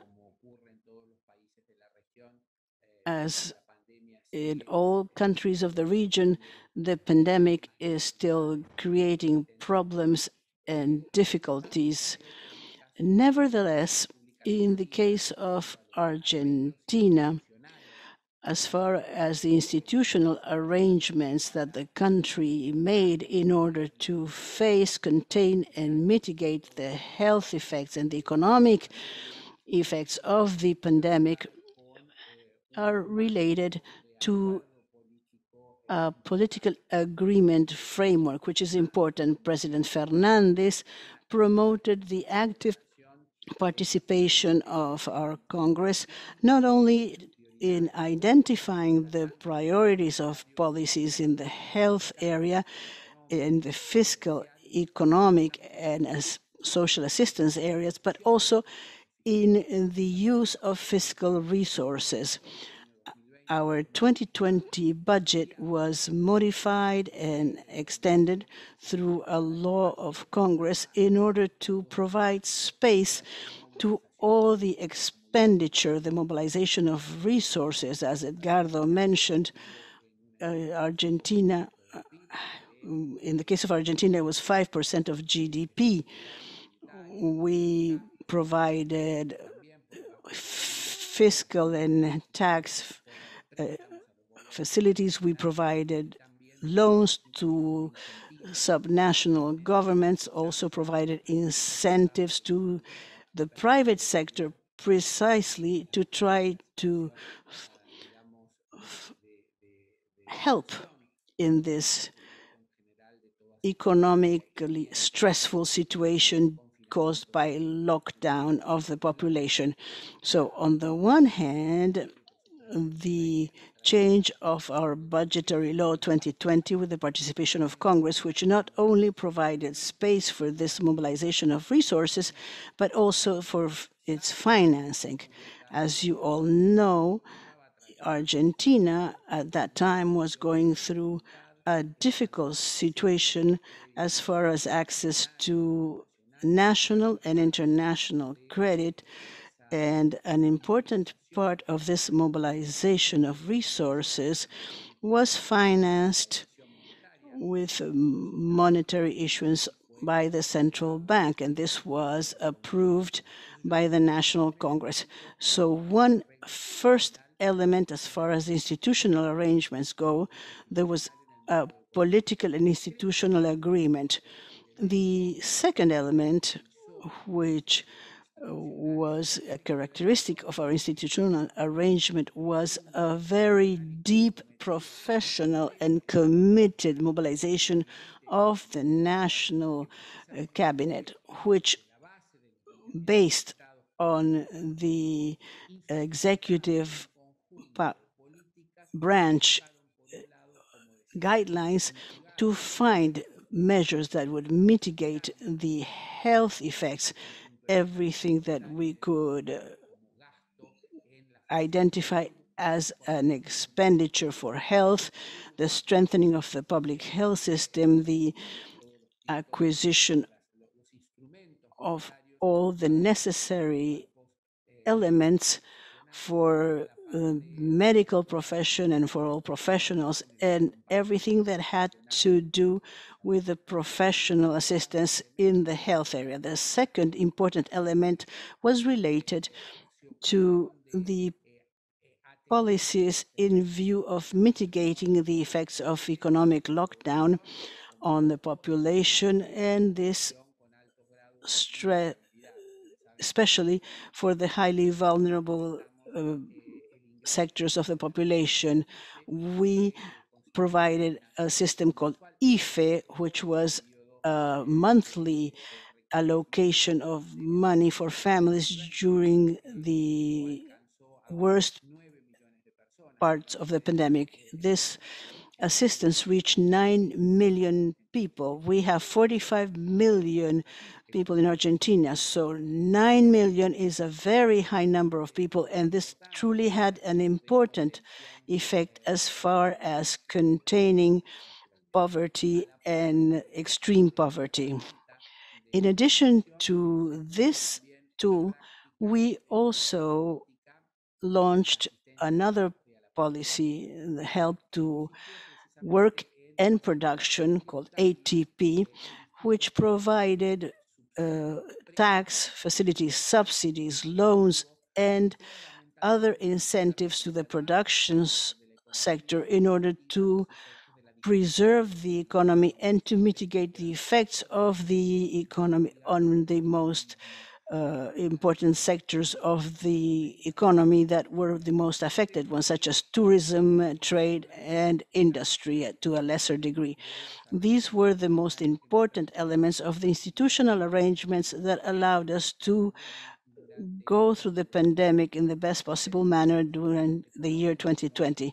You probably know, but if you don't, then I will share with you that during the year 2021, our national budget does not foresee financing for these two programs, IFE and ATP, because we consider that they are emergency programs and they are linked to the worst time of the pandemic. But our current budget does foresee the strengthening of assistance programs, which are usual in our national budget.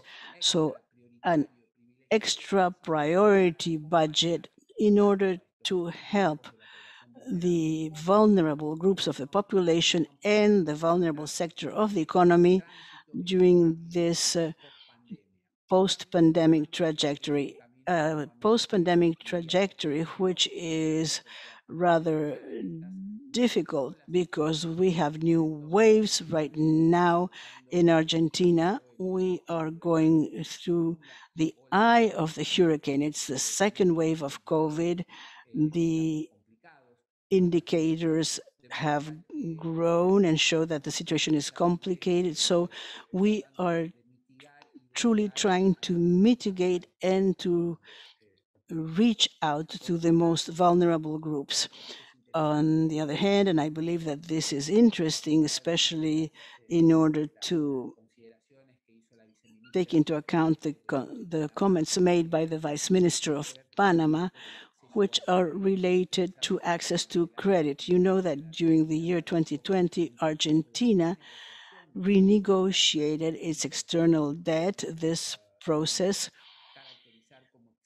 was successful as far as the results obtained, the reduction of the interest rates, and this happened together along with the decision to reconstruct the possibility of having a debt in national currency. Our country and our economy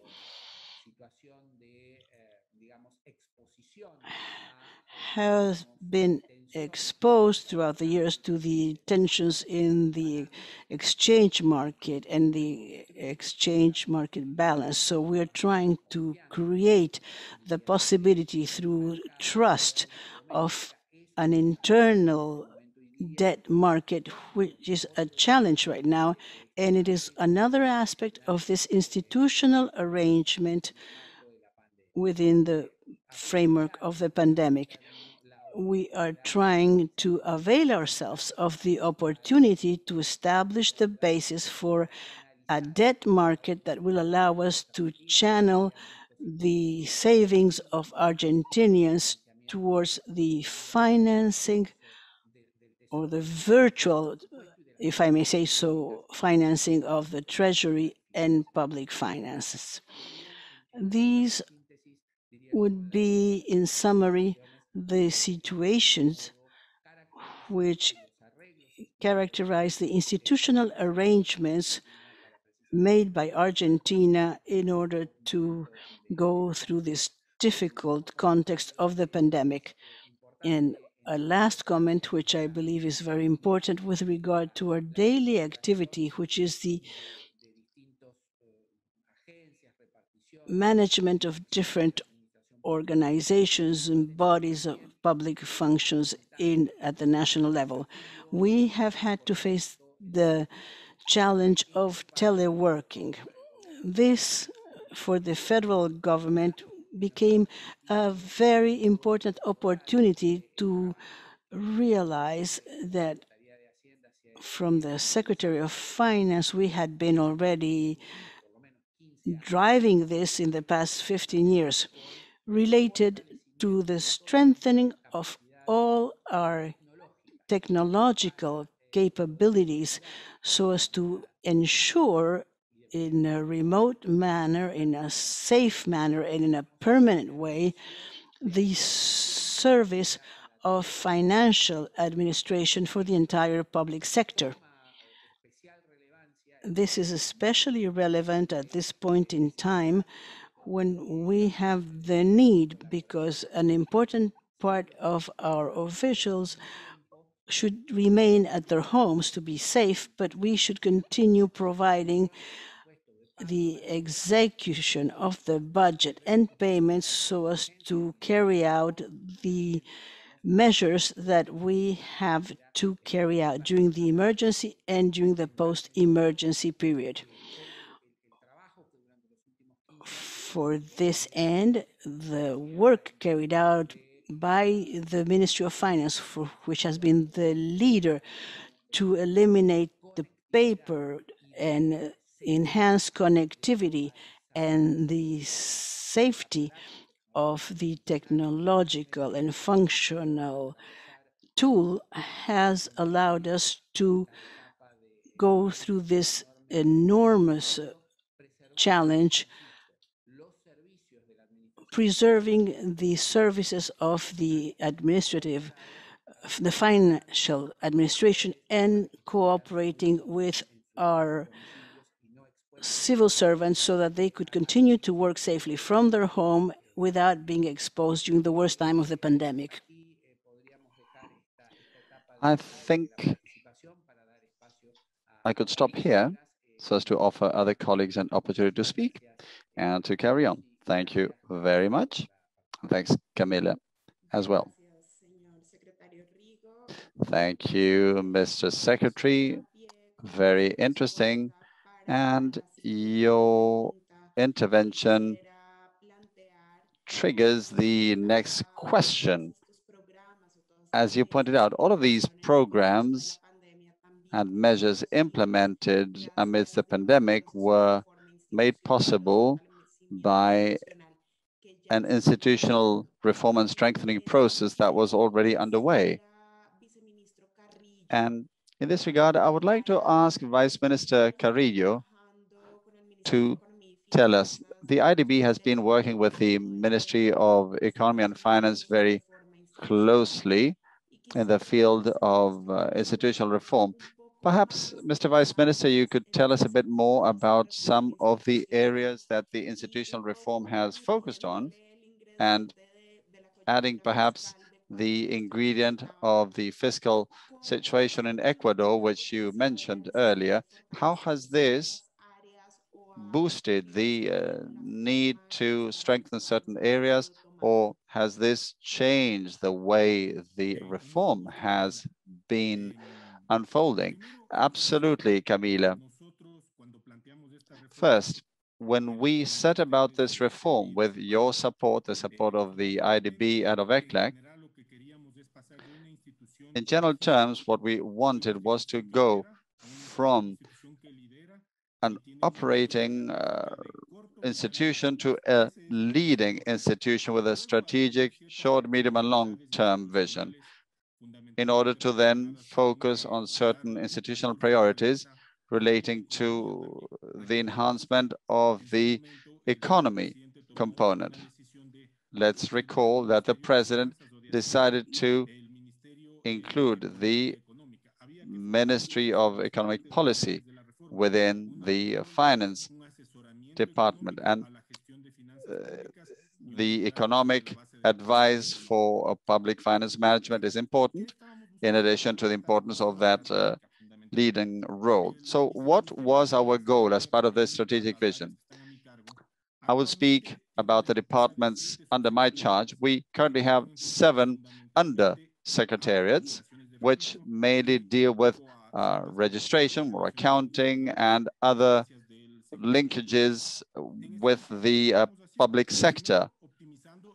What are we essentially doing? First of all, the purpose was not to reduce the ministry, but rather to provide new instruments with a stronger strategic focus, creating a debt office that was duly structured on the basis of institutional standards by merging the Treasury and Public Finance Secretariat based on best international practices, linking this the flow management aspect as well. Other colleagues have also highlighted the need to strengthen revenue, and we planned an undersecretariat for fiscal revenue. This currently doesn't exist yet, but the idea is to have a strategic vision to support the fiscal sustainability process for better management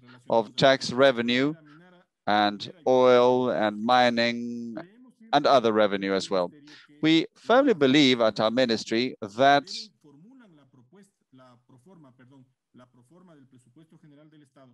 those who put in place the overall budget shouldn't be the same people that operate or work on the operational front. We think the rearrangement of institutional structures and the reassignment of budget priorities should be conducted strategically. So one cross-cutting theme of the reform is to enhance public spending while optimizing the ministry's capacity with a short, medium, and long-term view.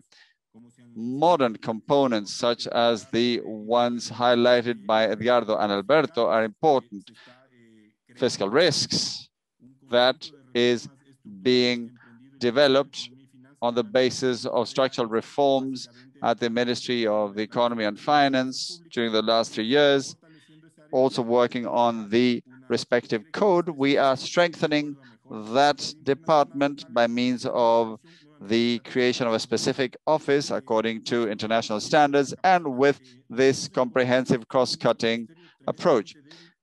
We found a very weak and unhinged ministry that had been used by the previous administration as if it had been a sort of ATM, often with no proper priority setting. So we had to rebuild that, put in place fiscal statistics according to the best international practices. This is part of the reform exercise, including the support of the IMF. We are putting in place the the fiscal policy handbook so that President Moreno may provide clear, orderly, transparent figures reflecting the economic situation of the country, which didn't happen or which wasn't yet available when the president took office. Also strengthening PPPs with delegation between the economy and finance departments, and also the importance of information security and of strategic data management, ensuring that in the new normal, the way the ministry works is appropriate and allows us to work the way we have been doing without major disruptions. So, Maria Camila, that's what I could say for now. Thank you very much once again. Thank you very much, Vice Minister Carrillo. That was very interesting. And I would now like to ask a question of Secretary Guarniz, because similarly to what Ecuador has done, in recent years, Brazil has also set about a number of significant institutional reforms by merging several portfolios into a single ministry.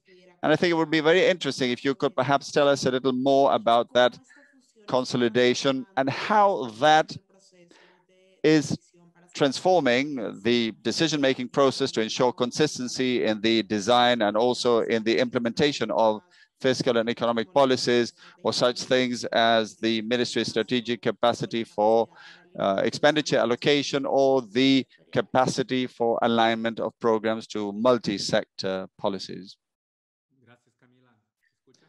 Thank you, Camila. I hope you can hear me.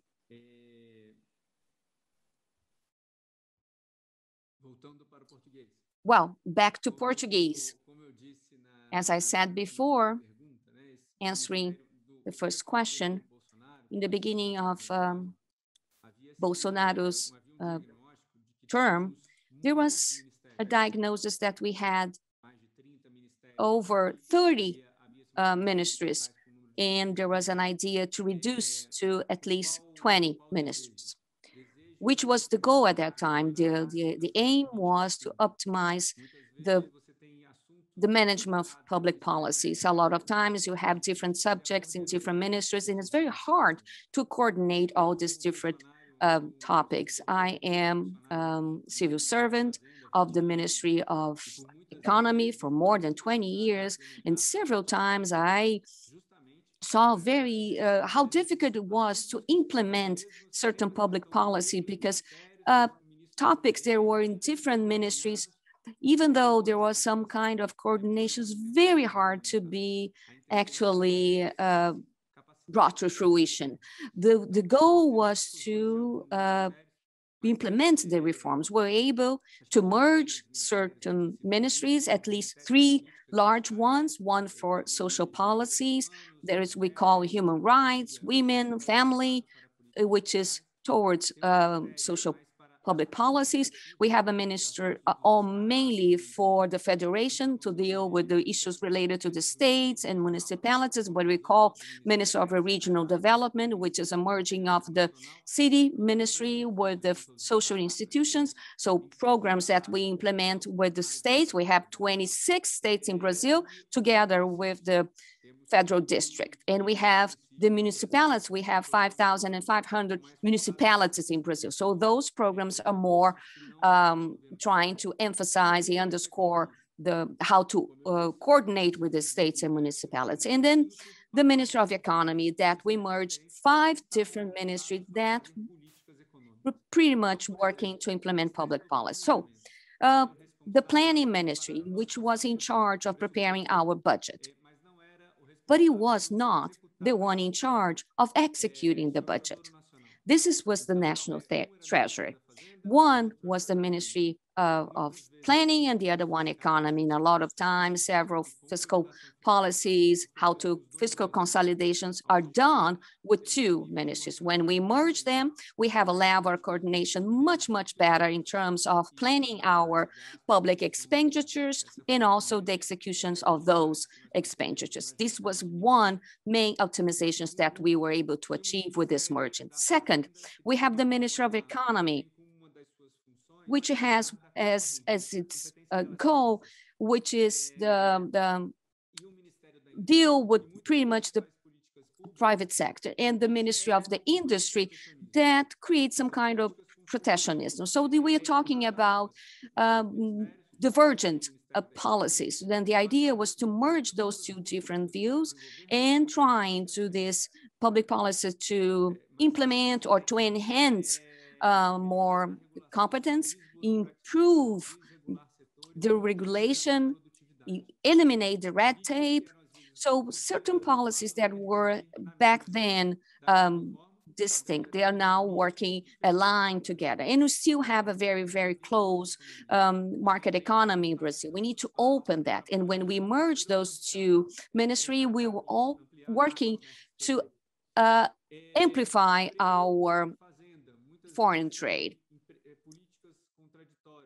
jobs and economy. Sometimes we have a policy that are trying to diminish the level of hiring employment, and the other one that is trying to enhance or implement or certify certain policies for rights for the employer. How can we all work together having the same goal, have more jobs offering to the populations and improve the quality of life? So those functions that are a lot of different back then, they were being coordinated by the same minister, which is our Minister of Economy, Paulo Guedes, with the ability to merge and to have policy with the same goal, with the same focus.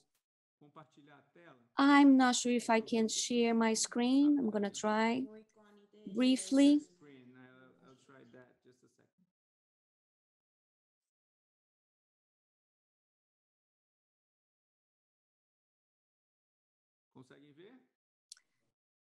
Can you all see it? Yeah.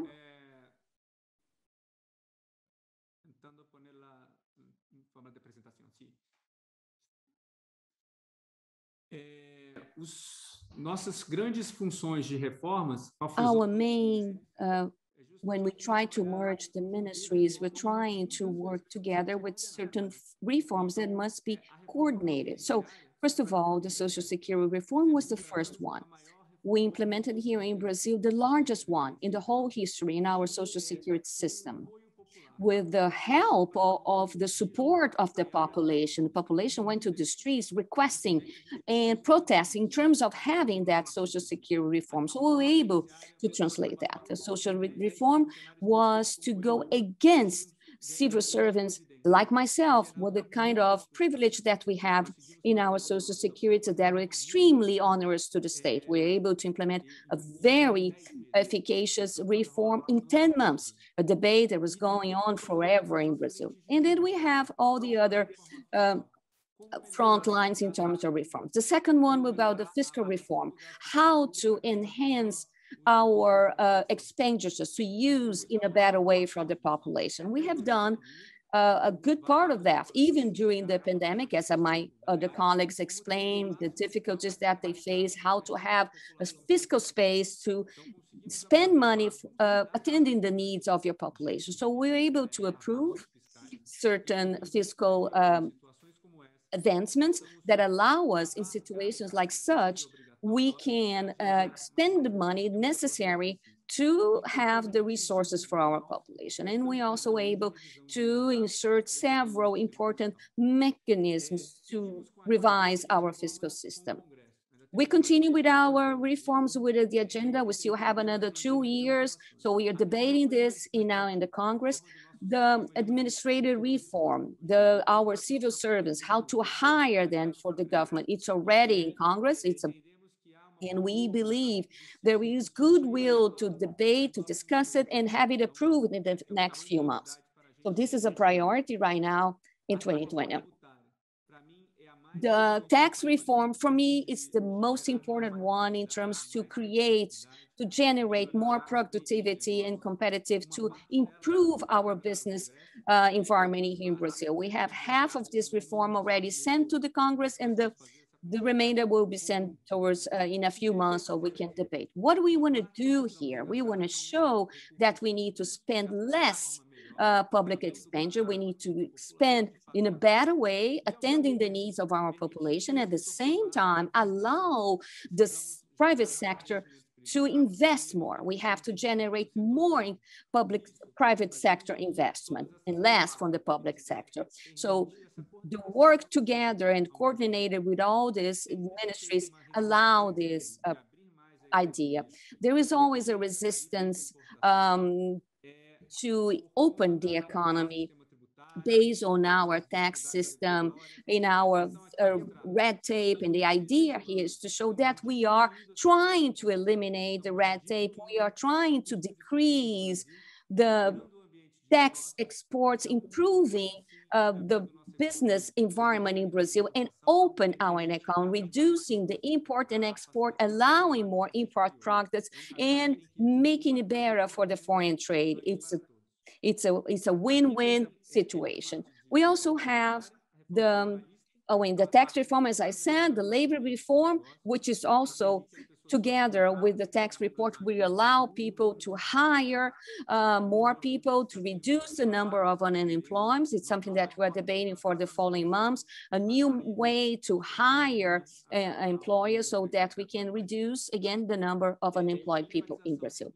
And the privatizations and the PPPs, meaning the public-private partnerships. This is already going. You're already doing very important privatizations, and we have other projects for the end until the end of the year. Until next year, we are trying to execute the privatizations with Eletrobras, which is an electric company, and the mail, the mail office, the post office, actually. So that's very important programs that we allow to privatize. When you privatize, you use the money in a better way, having a more competitiveness without the interference of the federal government. And we also have a huge program for public and private partnerships.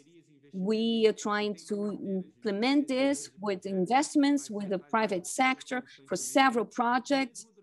And even during the pandemic, we continue to debate and study new possibilities, new projects, and executing some concessions. A few months ago, we were able to do that with railroads, ports, and airports. A very, very interesting dispute with international entities for participating in the concessions with the airports, even though we are facing a very hard time for airports. So this new scheme of the ministry allows us to coordinate all these reforms. We can understand what is the proper time to implement some of those reforms and debate it with the Congress. And it makes it very easy for us, facilitate our debate. I have more and more work right now in the Ministry of Economy when I have to coordinate with the different areas, but when we would send it to the Congress and then to the presidency, is already prepared, not only with all the several areas within the ministry, but also with the other reforms. It's very important that a tax reform be able to connect or coordinate with a labor reform as well, with the trade opening, the market opening. Anyway, so the largest gain for our institutionality was to allow the organization of these reforms and the ability to implement, bring them to fruition. We hope that next year we'll be able to approve or have them approve and continue the project of privatizations and PPP and opening our market. I think I've done. I think. Thank you very much. That is very important, very interesting, and this would be a good transition to talk to Secretary Rigo now, because I think that it is interesting to compare the experience of Ecuador and Brazil with the experience of Argentina as far as the institutional reform of the Ministry of Finance, which has been exactly something that went in the opposite sense. You have reduced our issues so that you could concentrate more on finance matters. And I would like you to tell us about your reform and what areas of the ministry has been strengthened thanks to the reform. And I would also like to know which are the challenges posed by this other type of institutional reform. Thank you so much, Camila. I believe that what I said in my last intervention, I think it is important to highlight the value of the document prepared by Edgardo and Alberto, because it allows us to understand these two groups of functions, the traditional ones, the modern ones, the first that are related to ministries of finance, which were focused on control, and the second group, it is for ministries of finance who are interested in the strategic use of resources for development. Before speaking about the substance of this matter, I would like to indicate that in Argentina, the institutional and jurisdictional arrangements result in the fact that these modern functions are shared between the Ministry of Finance or the Economy and the Cabinet of Ministries. The Constitution gives the Cabinet a very important role as far as the administration, execution, and assessment of the budget. On this last issue, the budgetary assessment, as Edgardo was saying, in our view, I refer to the assessment of the budget, is the first step in order to assess the quality and the repercussion of public policies. And this is a very important step in our budgetary process.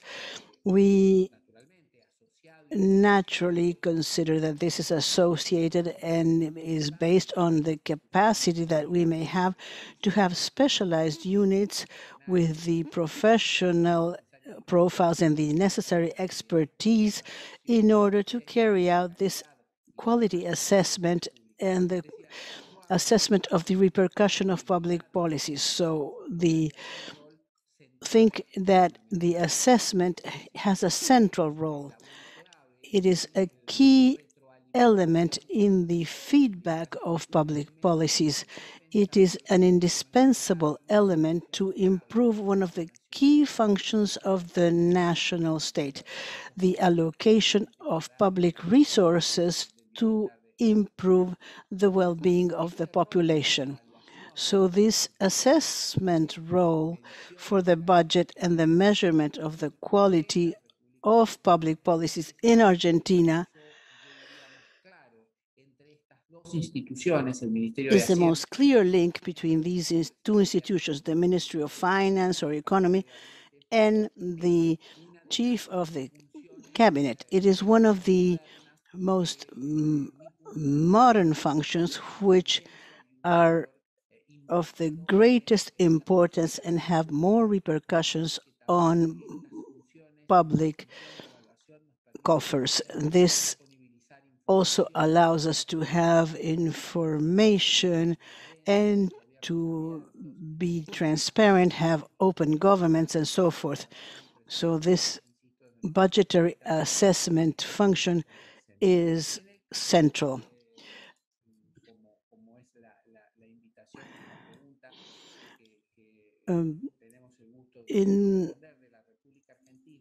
With regard to this question, which I have the honor of replying to on behalf of Argentina, in this transition period, as mentioned by the study that we are examining today, this function and this transition of Argentina towards modern functions, I would say that 3 of these functions were the reform processes of the past 2 decades, or maybe 3 decades in Argentina, are consolidated, and they are related to the assessment and control of budgetary execution, information technology applied to the management of public finances, and the public finance statistics. These 3 functions, as the work done by Alberto and Edgardo, are mature and consolidated functions in our country. As far as the potential to improve these 3 functions, we need to continue working together at the Ministry of Finance and all the organizations and public institutions in order to adopt international standards. I believe that this study very clearly highlights that this effort, this maturity of functions in the Argentinian public administration should be adapted to international standards. Could it be from the Open Government Partnership or the International Monetary Fund or any other institution? Because then we would be more systematic, we would have a better regulatory function for these institutions, which have already made good progress and have been consolidated. In something where we have lesser relative development amongst the modern functions, or with regard of the strategic use of resources for development, we have the issue of the management of fiscal risk. In Argentina, we have about 15 or 20 years of experience to have a framework of macro fiscal rules which are of a quantitative nature, of an acceptance by the federal government and the subnational governments, but without a doubt, this requires a sustained effort in order to improve their functional definition, their qualitative definition, and also in order to perfect institutional arrangements in order to precisely have a strategic sense in macro fiscal rules. We have to understand that a macro fiscal rule is not an end. It is a tool that allows us to give an intertemporary dimension to this in order to fiscal restrictions, so that this could be an anchor for our development and for the growth of our markets and our economy. And these are precisely the basis of the stability which we are striving to achieve. So I would say that the development of the concept and the institutionalization of this, the macro fiscal rules and the management of fiscal risk, are a very interesting challenge which this Ministry of Finance, which has somehow set aside some traditional functions in order to focus its attention on the management of the budget, is a development for the next few years. In our country, we have a rule of fiscal responsibility, which is part of a law which was approved by the federal and the provincial governments in 2005. There are organizations such as the Federal Council of Federal Responsibility, where there is a technical and political work concerning these rules, but we do have the possibility of improving upon this. The element which has distinguished us and which has been a success in this reform, which made our ministry concentrate on issues of public administration and turning it into a more modern institution with functions that we are consolidating and intend to continue consolidating, has to do with the role of the Ministry of Finance as an ally to boost strategic alliances. We are a partner of all the cabinet, subnational governments, and all government institutions. I believe that this is a key issue, and it is a stage in the development of our country after a long trajectory of reform, revision, and consolidation of its fiscal and budgetary management. As you well know, in 1992 in Argentina, we had a new bill of public administration in order to improve and streamline the dispositions that are part of this law, have been our state policy during the past 25 years. Due to this, our budgetary system and the technology which we have been able to develop, and the IDB has been our partner and our ally to carry out this process. This has allowed us, as I was saying, to have systems which we call CINIF, the Integrated Financial Information System, which precisely helps us to use all the financial administration functions and put them all together. Our colleague from Ecuador was talking about the management, interoperability, the safety of the application, and the use of public resources, taking into account the political priorities. And in that sense, I believe that we have managed to transform ourselves in an ally to drive strategic agendas. Let me provide an example which makes us very proud and which is a starting point for a new reform agenda. It has to do with one strategic agenda which has become extremely important, not only in our country, in our region, but in the whole world, which is the gender-sensitive budget.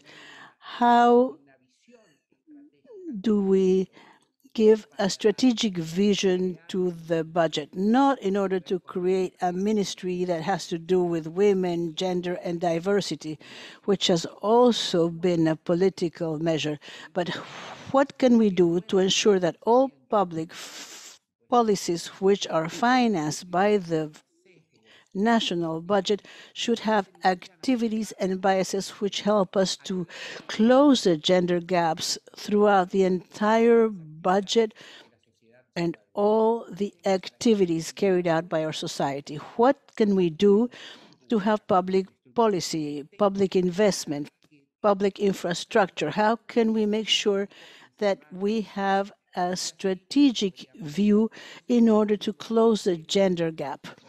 So, budgetary systems such as the ECDF helps us to drive these strategic agendas because it gives us tools, and in this case, we have been able to label activities and programs which precisely help us to identify transversal policies, policies that do not have the traditional vision of associating a policy to one ministry, to one jurisdiction, and to consider that policy or that program will contribute towards that goal.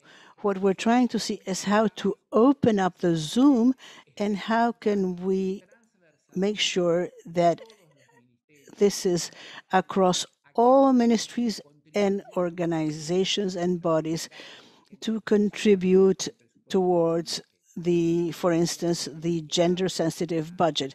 So with the labeling, which is a practical and simple tool from the point of view of IT, in each budgetary program, we can identify all the activities that contribute towards this strategic objective. So it is possible to analyze and obtain data and produce information that will let us know through the assessment how these budgetary allocation are contributing towards the strategic achievement of policies, for instance, the gender-sensitive budget, and what will be done in the future. And this is something that we have to do in the short term. So how can we contribute towards other strategic agendas, for instance, that have to do with childhood, that may have to be related to climate change, that could be related to the environment. So this is an innovative vision, a fresh vision, an effective vision, precisely to find in each budgetary program the activities that will contribute towards a goal that is a cross-cutting edge, which is interesting for the society, and then it will allow us from the management of public resources to let our legislators, the society, and the citizens, and the responsible people for these public policies how we can have information that is provided in a timely manner and that is faithful to show how we are working towards the achievement of these strategic goals. Finally, I think that this is extremely interesting in the economies and countries such as Argentina and other countries of the region, where we still have some pending assignments as far as equity, progressivity. We need to guarantee that the resources that the society is devoting to the financing of priority public policies, the effectiveness of these public policies and the obtaining results which have positive results on the population, for instance, reducing gender violence, reducing the gender gap, and have the same opportunity for women and different genders. This is really a fundamental achievement. We think that this is a great challenge. We will continue working with the macro fiscal rules and the management of fiscal rules, and these things which are absolutely related to the drive for agendas, information, transparency, so that the government and the citizens should know that we have attained the strategic goals we were trying to attain. Thank you so much, Secretary Rigo. It is very interesting. I wanted to point out the role of Ministries of Finance to drive policies and strategic agendas. Mr. Minister Llamosas, based on what Secretary Rigo was saying, and also based on the ECLAC and IDB publication, one of the modern functions of Ministries of Finance is precisely this one: the coordination, articulation, design, and public policies. I would like you to tell us which institutional reforms or which mechanisms have you implemented in the Paraguayan Ministry of Finance in order to implement the government priorities.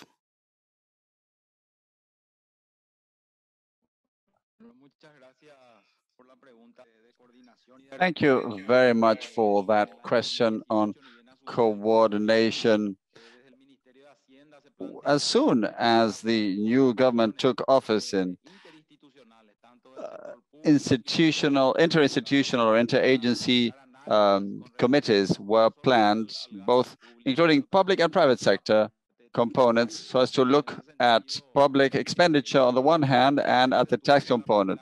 And based on the experience of the first committee that was established and that led to a reform of our tax system, we have actually promoted the work of this interagency committee that is extremely important in supporting the analysis and proposals for best practices in terms of planning, management, and also control of public expenditure, with a focus on enhancing the quality and efficiency of expenditure in government. This includes the Ministry of Finance, representatives of Congress, of the Advisory Council, including former ministers, and representatives of government and civil society to discuss the significant challenges to improve the efficiency in spending. Much has been implemented and other things are still underway, but we are convinced that the best way is to pursue this dialogue further and encourage the needed institutional reforms, creating consensus between the public and private sectors, and also engaging citizens at large. During the first phase, the focus was on analyzing the context of public finances, including meetings with international institution experts, including from the IDB, like Alejandro Izquierdo and Carola Pesino, who presented some salient features of the book on better spending for better lives, so as to have a diagnosis of the situation, and in that way agree amongst the members on the main areas for intervention in the short, medium, and long terms. The measures suggested by the committee had an impact on public procurement, on results-based management, on the remuneration policy in the public sector, and also on the pension sector. Based on this, we have sought to enhance the utilization of social security resources to invest them in a way that brings even more resources. And we're also working with a proposal to comprehensively overhaul the system to ensure its sustainability going forward, and to have a superintendency of pensions as a regulatory body that our country does not currently have. And in 2020, we also worked to replace the strictly financial view or approach to the budget by implementing a new budgetary methodology based on results, providing a different perspective so as to raise the visibility of the resources allocated to dealing with issues that have an impact on the living conditions of population, using performance indicators that will help us evaluate the results of public policies. We have betted on the predictability of the budget, taking a more medium-term view instead of an annual view, including planning and budgeting as part of a unified process, also enhancing transparency in the use of public resources. We now have a platform, the accountability platform, specifically designed for citizens to access information on the spending that goes into the needs posed by the current situation. And citizens can see the progress of government interventions in the context of COVID, and this will be applied to the whole universe of our budget, so that every Paraguayan citizen may have real-time information as to how public resources are being used. As part of the state modification process, we are working on the design of a new Ministry of Economy, and in this regard, the IDB through Lea, Edgardo, and the great team at the bank, they're all helping us to strengthen fiscal institutions, strengthening the traditional functions on tax collection, the allocation of resources, and the design of public policies, while at the same time strengthening areas such as the quality of spending, the management of fiscal risks, and also the income policy.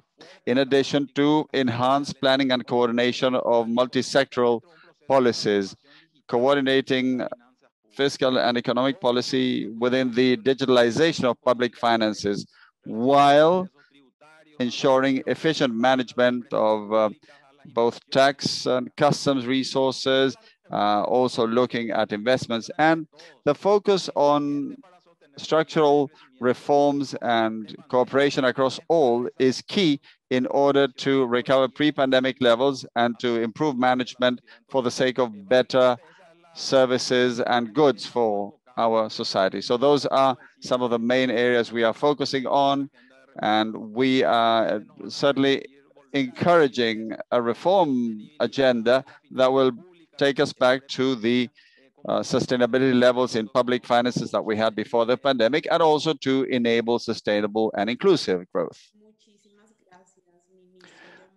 Thank you very much, Minister Zamosas. Due to our limited time, I would like to conclude this panel with one final question for Vice Minister Medrano. Amongst the main modern functions of Ministries of Finance, and I think this came up in each of the interventions we've heard so far, reference has been made to the capacity for evaluation of the quality and efficiency of public spending as a critical function. At this juncture, Panama has in recent years been working to strengthen its capacities on different fronts. In line with this, could you tell us about the institutional arrangements that the ministry has put in place to improve its capacity for evaluation of public policies and spending? Thanks very much for the new opportunity to speak. Let me first say that the Ministry of the Economy and Finance in Panama is the result of the merger of the Ministry of Finance and Treasury and the former Ministry of Planning and Economic Policy. Why do I mention this? Because our organizational structure and our solutions cover a wide range that is organizationally divided into two vice ministries, the one of economy and the one of finance. The Vice Ministry of Economy houses the budget office of the country, which is one of the functions specified in the law creating the Ministry of Economy and Finance. The Public Financing Office deals with financing and support for draft budgets, and it is currently very well organized with a great reputation, both professionally and in terms of performance. And we are working to ensure that the funding is directed and allocated on the basis of green financing experiences while encouraging the development of the local securities market. This also houses the Investment Planning Office, as well as the Project Management Office and the Public Policies Office, which is very important and is closely linked going forward to coordination tasks and also engaging with sector ministries with regard to social policies and also to the coordination of economic policies. And let me add that the issue of planning and of the strategic vision was never abandoned in the context of the merger. But in recent decades, we have seen a weakening of that function. And that is precisely one of the things we are coming back to and which we think significantly relates to the topic that has gathered us here regarding the control, from the control to the strategic utilization of public resources. And the Territorial Planning Office was created in February and intersects with the Planning Institute. And all of this will be discussed in our Congress, and due to time constraints, we weren't able to finalize that in the last congressional session. But the Planning Institute will act in coordination with other offices with a focus on the strategic vision that is precisely what our colleague from Argentina clearly highlighted. The idea being to manage links to fiscal discipline, the social responsibility law, and how this dovetails with the structuring of annual budgets and how that budget office works, so as to basically strengthen the modern functions that have been highlighted today, so as to move towards an evaluation and to results-based budgeting, in addition to the multi-annual scheduling of objectives within the context of the broader strategic vision. Having all of that, I think, helps us in our work. We are strengthening the financial programming of the government sector, and all of these offices have a role to play. And of course, we also engage in coordination with the central government as a whole and the non-financial public sector. But I would especially like to mention, apart from the Territorial Development Office, to the importance in terms of linkages and of engaging with the political levels throughout the country against the backdrop of the decentralization process in municipalities and in local districts, which also helps improve the coordination of efforts across the social ministries and the Ministry of Economy and Finances when it comes to resources that are earmarked for areas where we have identified the greatest poverty and vulnerability, with all of the attendant work that is being done in order to channel efforts and subsidies in the context of the pandemic, and to also improve the targeting of subsidies so that the idea is not to cut back, but really to enhance the efficiency and effectiveness of each dollar that goes into the subsidies, while at the same time modernizing the approach to subsidies, seeking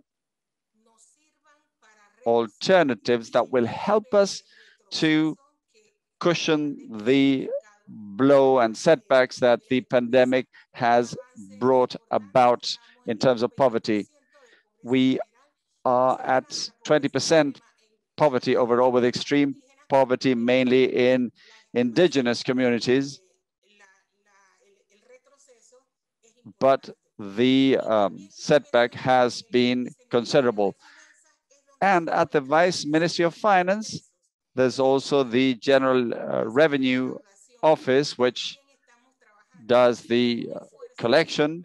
And we are also working to upgrade our budgetary management, improving the automation of processes, services as well, streamlining processes and taxpayer service so as to improve performance. Panama has very low tax burden levels and has even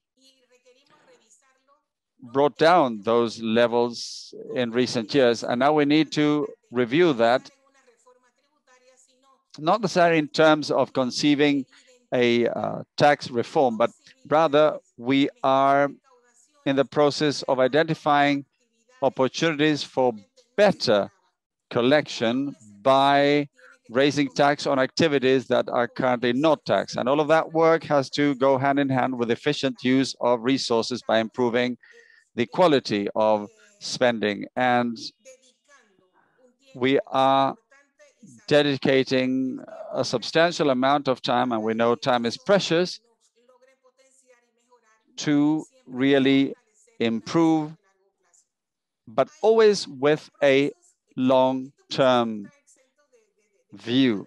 And of course, these processes are not free of flaws and weaknesses, political processes, and the possibility of joining efforts, building consensus, and also reaching out to the population to put in place social contracts, as some have said, so that everyone can embrace a shared vision going forward. But when it comes to decision-making, there are some line items that we consider to be strategic. For example, keeping in place efforts to improve education and health, which is important to enhance our human capital, and also encouraging the general use of technologies and digitalization. And the Government Innovation Authority has been playing and will continue to play a key role in supporting the modernization process across all sectors. And that is something that we are focusing on as part of the other tasks. And some of you have also referred to this. Some time ago, we created a public-private partnership office within the president's office, and a law was adopted by this administration. It regulates PPPs, and the Ministry of Economy and Finance plays a role here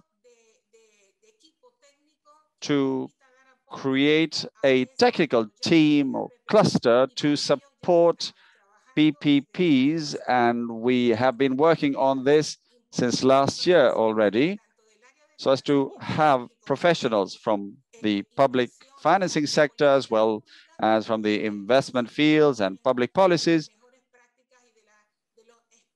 so that they are familiar with best practices and success PPP stories in other countries, and in this way carry out projects in that direction.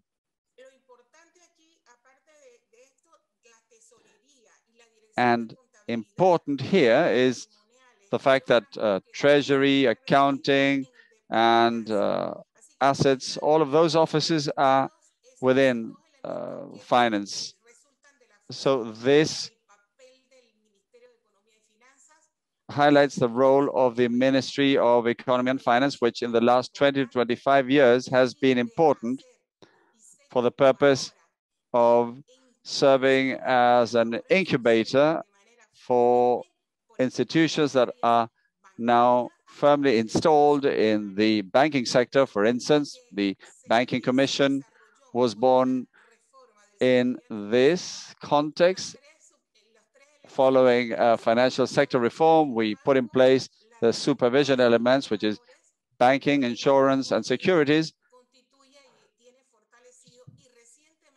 This has enhanced our structure, and in recent years, the superintendency of non-financial persons was created, and also this intersects with other matters that we need to deal with, such as gray lists that we are working on consistently in order to rebuild our image. And these kinds of institutions allow us to better deal with requests sent to us by international organizations such as the OECD or the EU, so as to quickly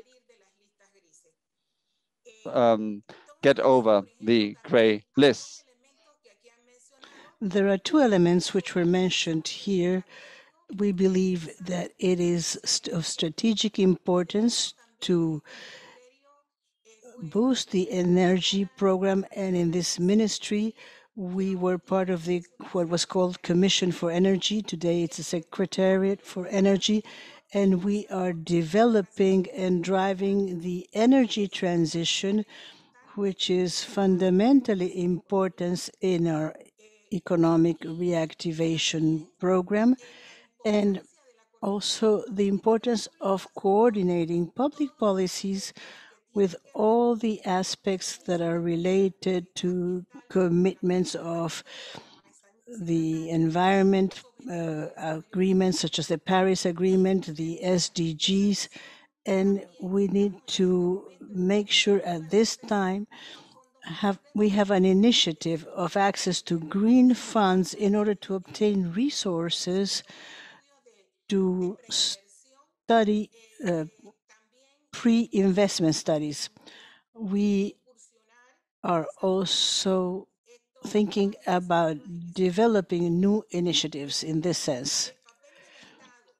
The role of the state and of public administration during the pandemic has shown the important role which we have to carry out with different parts of the society. This is why we are convinced that the experience of the pandemic has been useful to understand what needs to be done in order to renovate, in order to obtain a sustainable development, to make changes of constant improvement. We have to invest in technology, simplify bureaucracy, and the use of telework, which has also been an important element to sustain and maintain state services without interruption.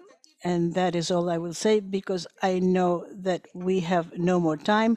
I thank you once again for the opportunity to give you an overview of the work we are carrying out, which these are the functions which are part of the elements that have been shared here. And we need to continue sharing our experiences in order to have an important benchmark with regard to the different tasks and the attainment of our objectives. Thank you very much.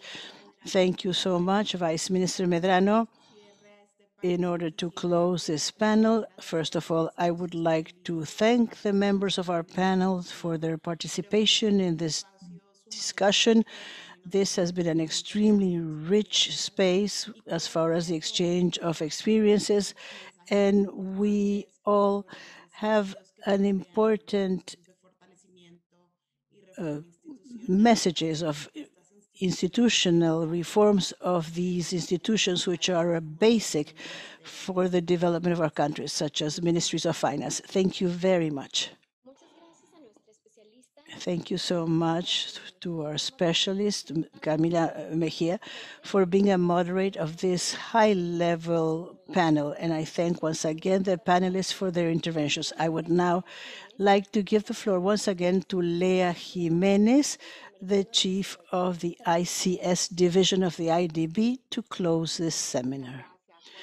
Thank you very much. This has been an event which has exceeded our expectations due to the high level of the interventions we have heard and to our rich exchanges. So we're most grateful. As we have mentioned, modernization and strengthening of our Ministries of Finance is a strategic and factor for the development of our countries. We all have work to do, including those countries that now have the highest institutional development. They have the challenge of maintaining and improving what they have already attained.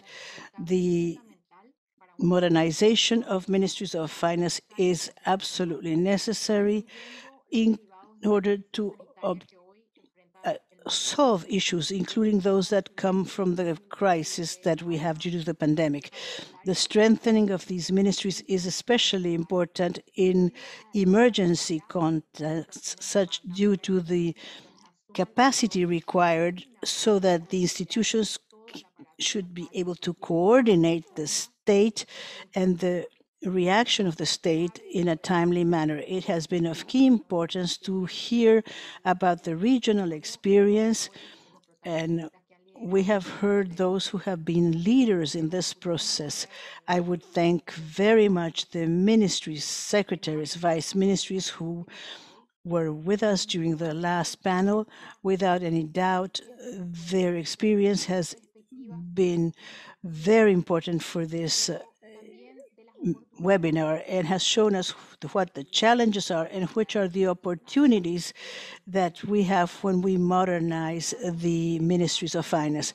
Those of us who are linked directly or indirectly with institutional reforms have the opportunity to have programs that will help us more solid institutions with the capacity to generate better public policies oriented towards regional development and to improve the quality of life of all our citizens. That is our major goal. Thank you to all of you for your participation. I wish you a very good afternoon. It has been an honor. The Inter-American Development Bank is very honored to have had your participation in this event. Thank you very much. Have a wonderful afternoon.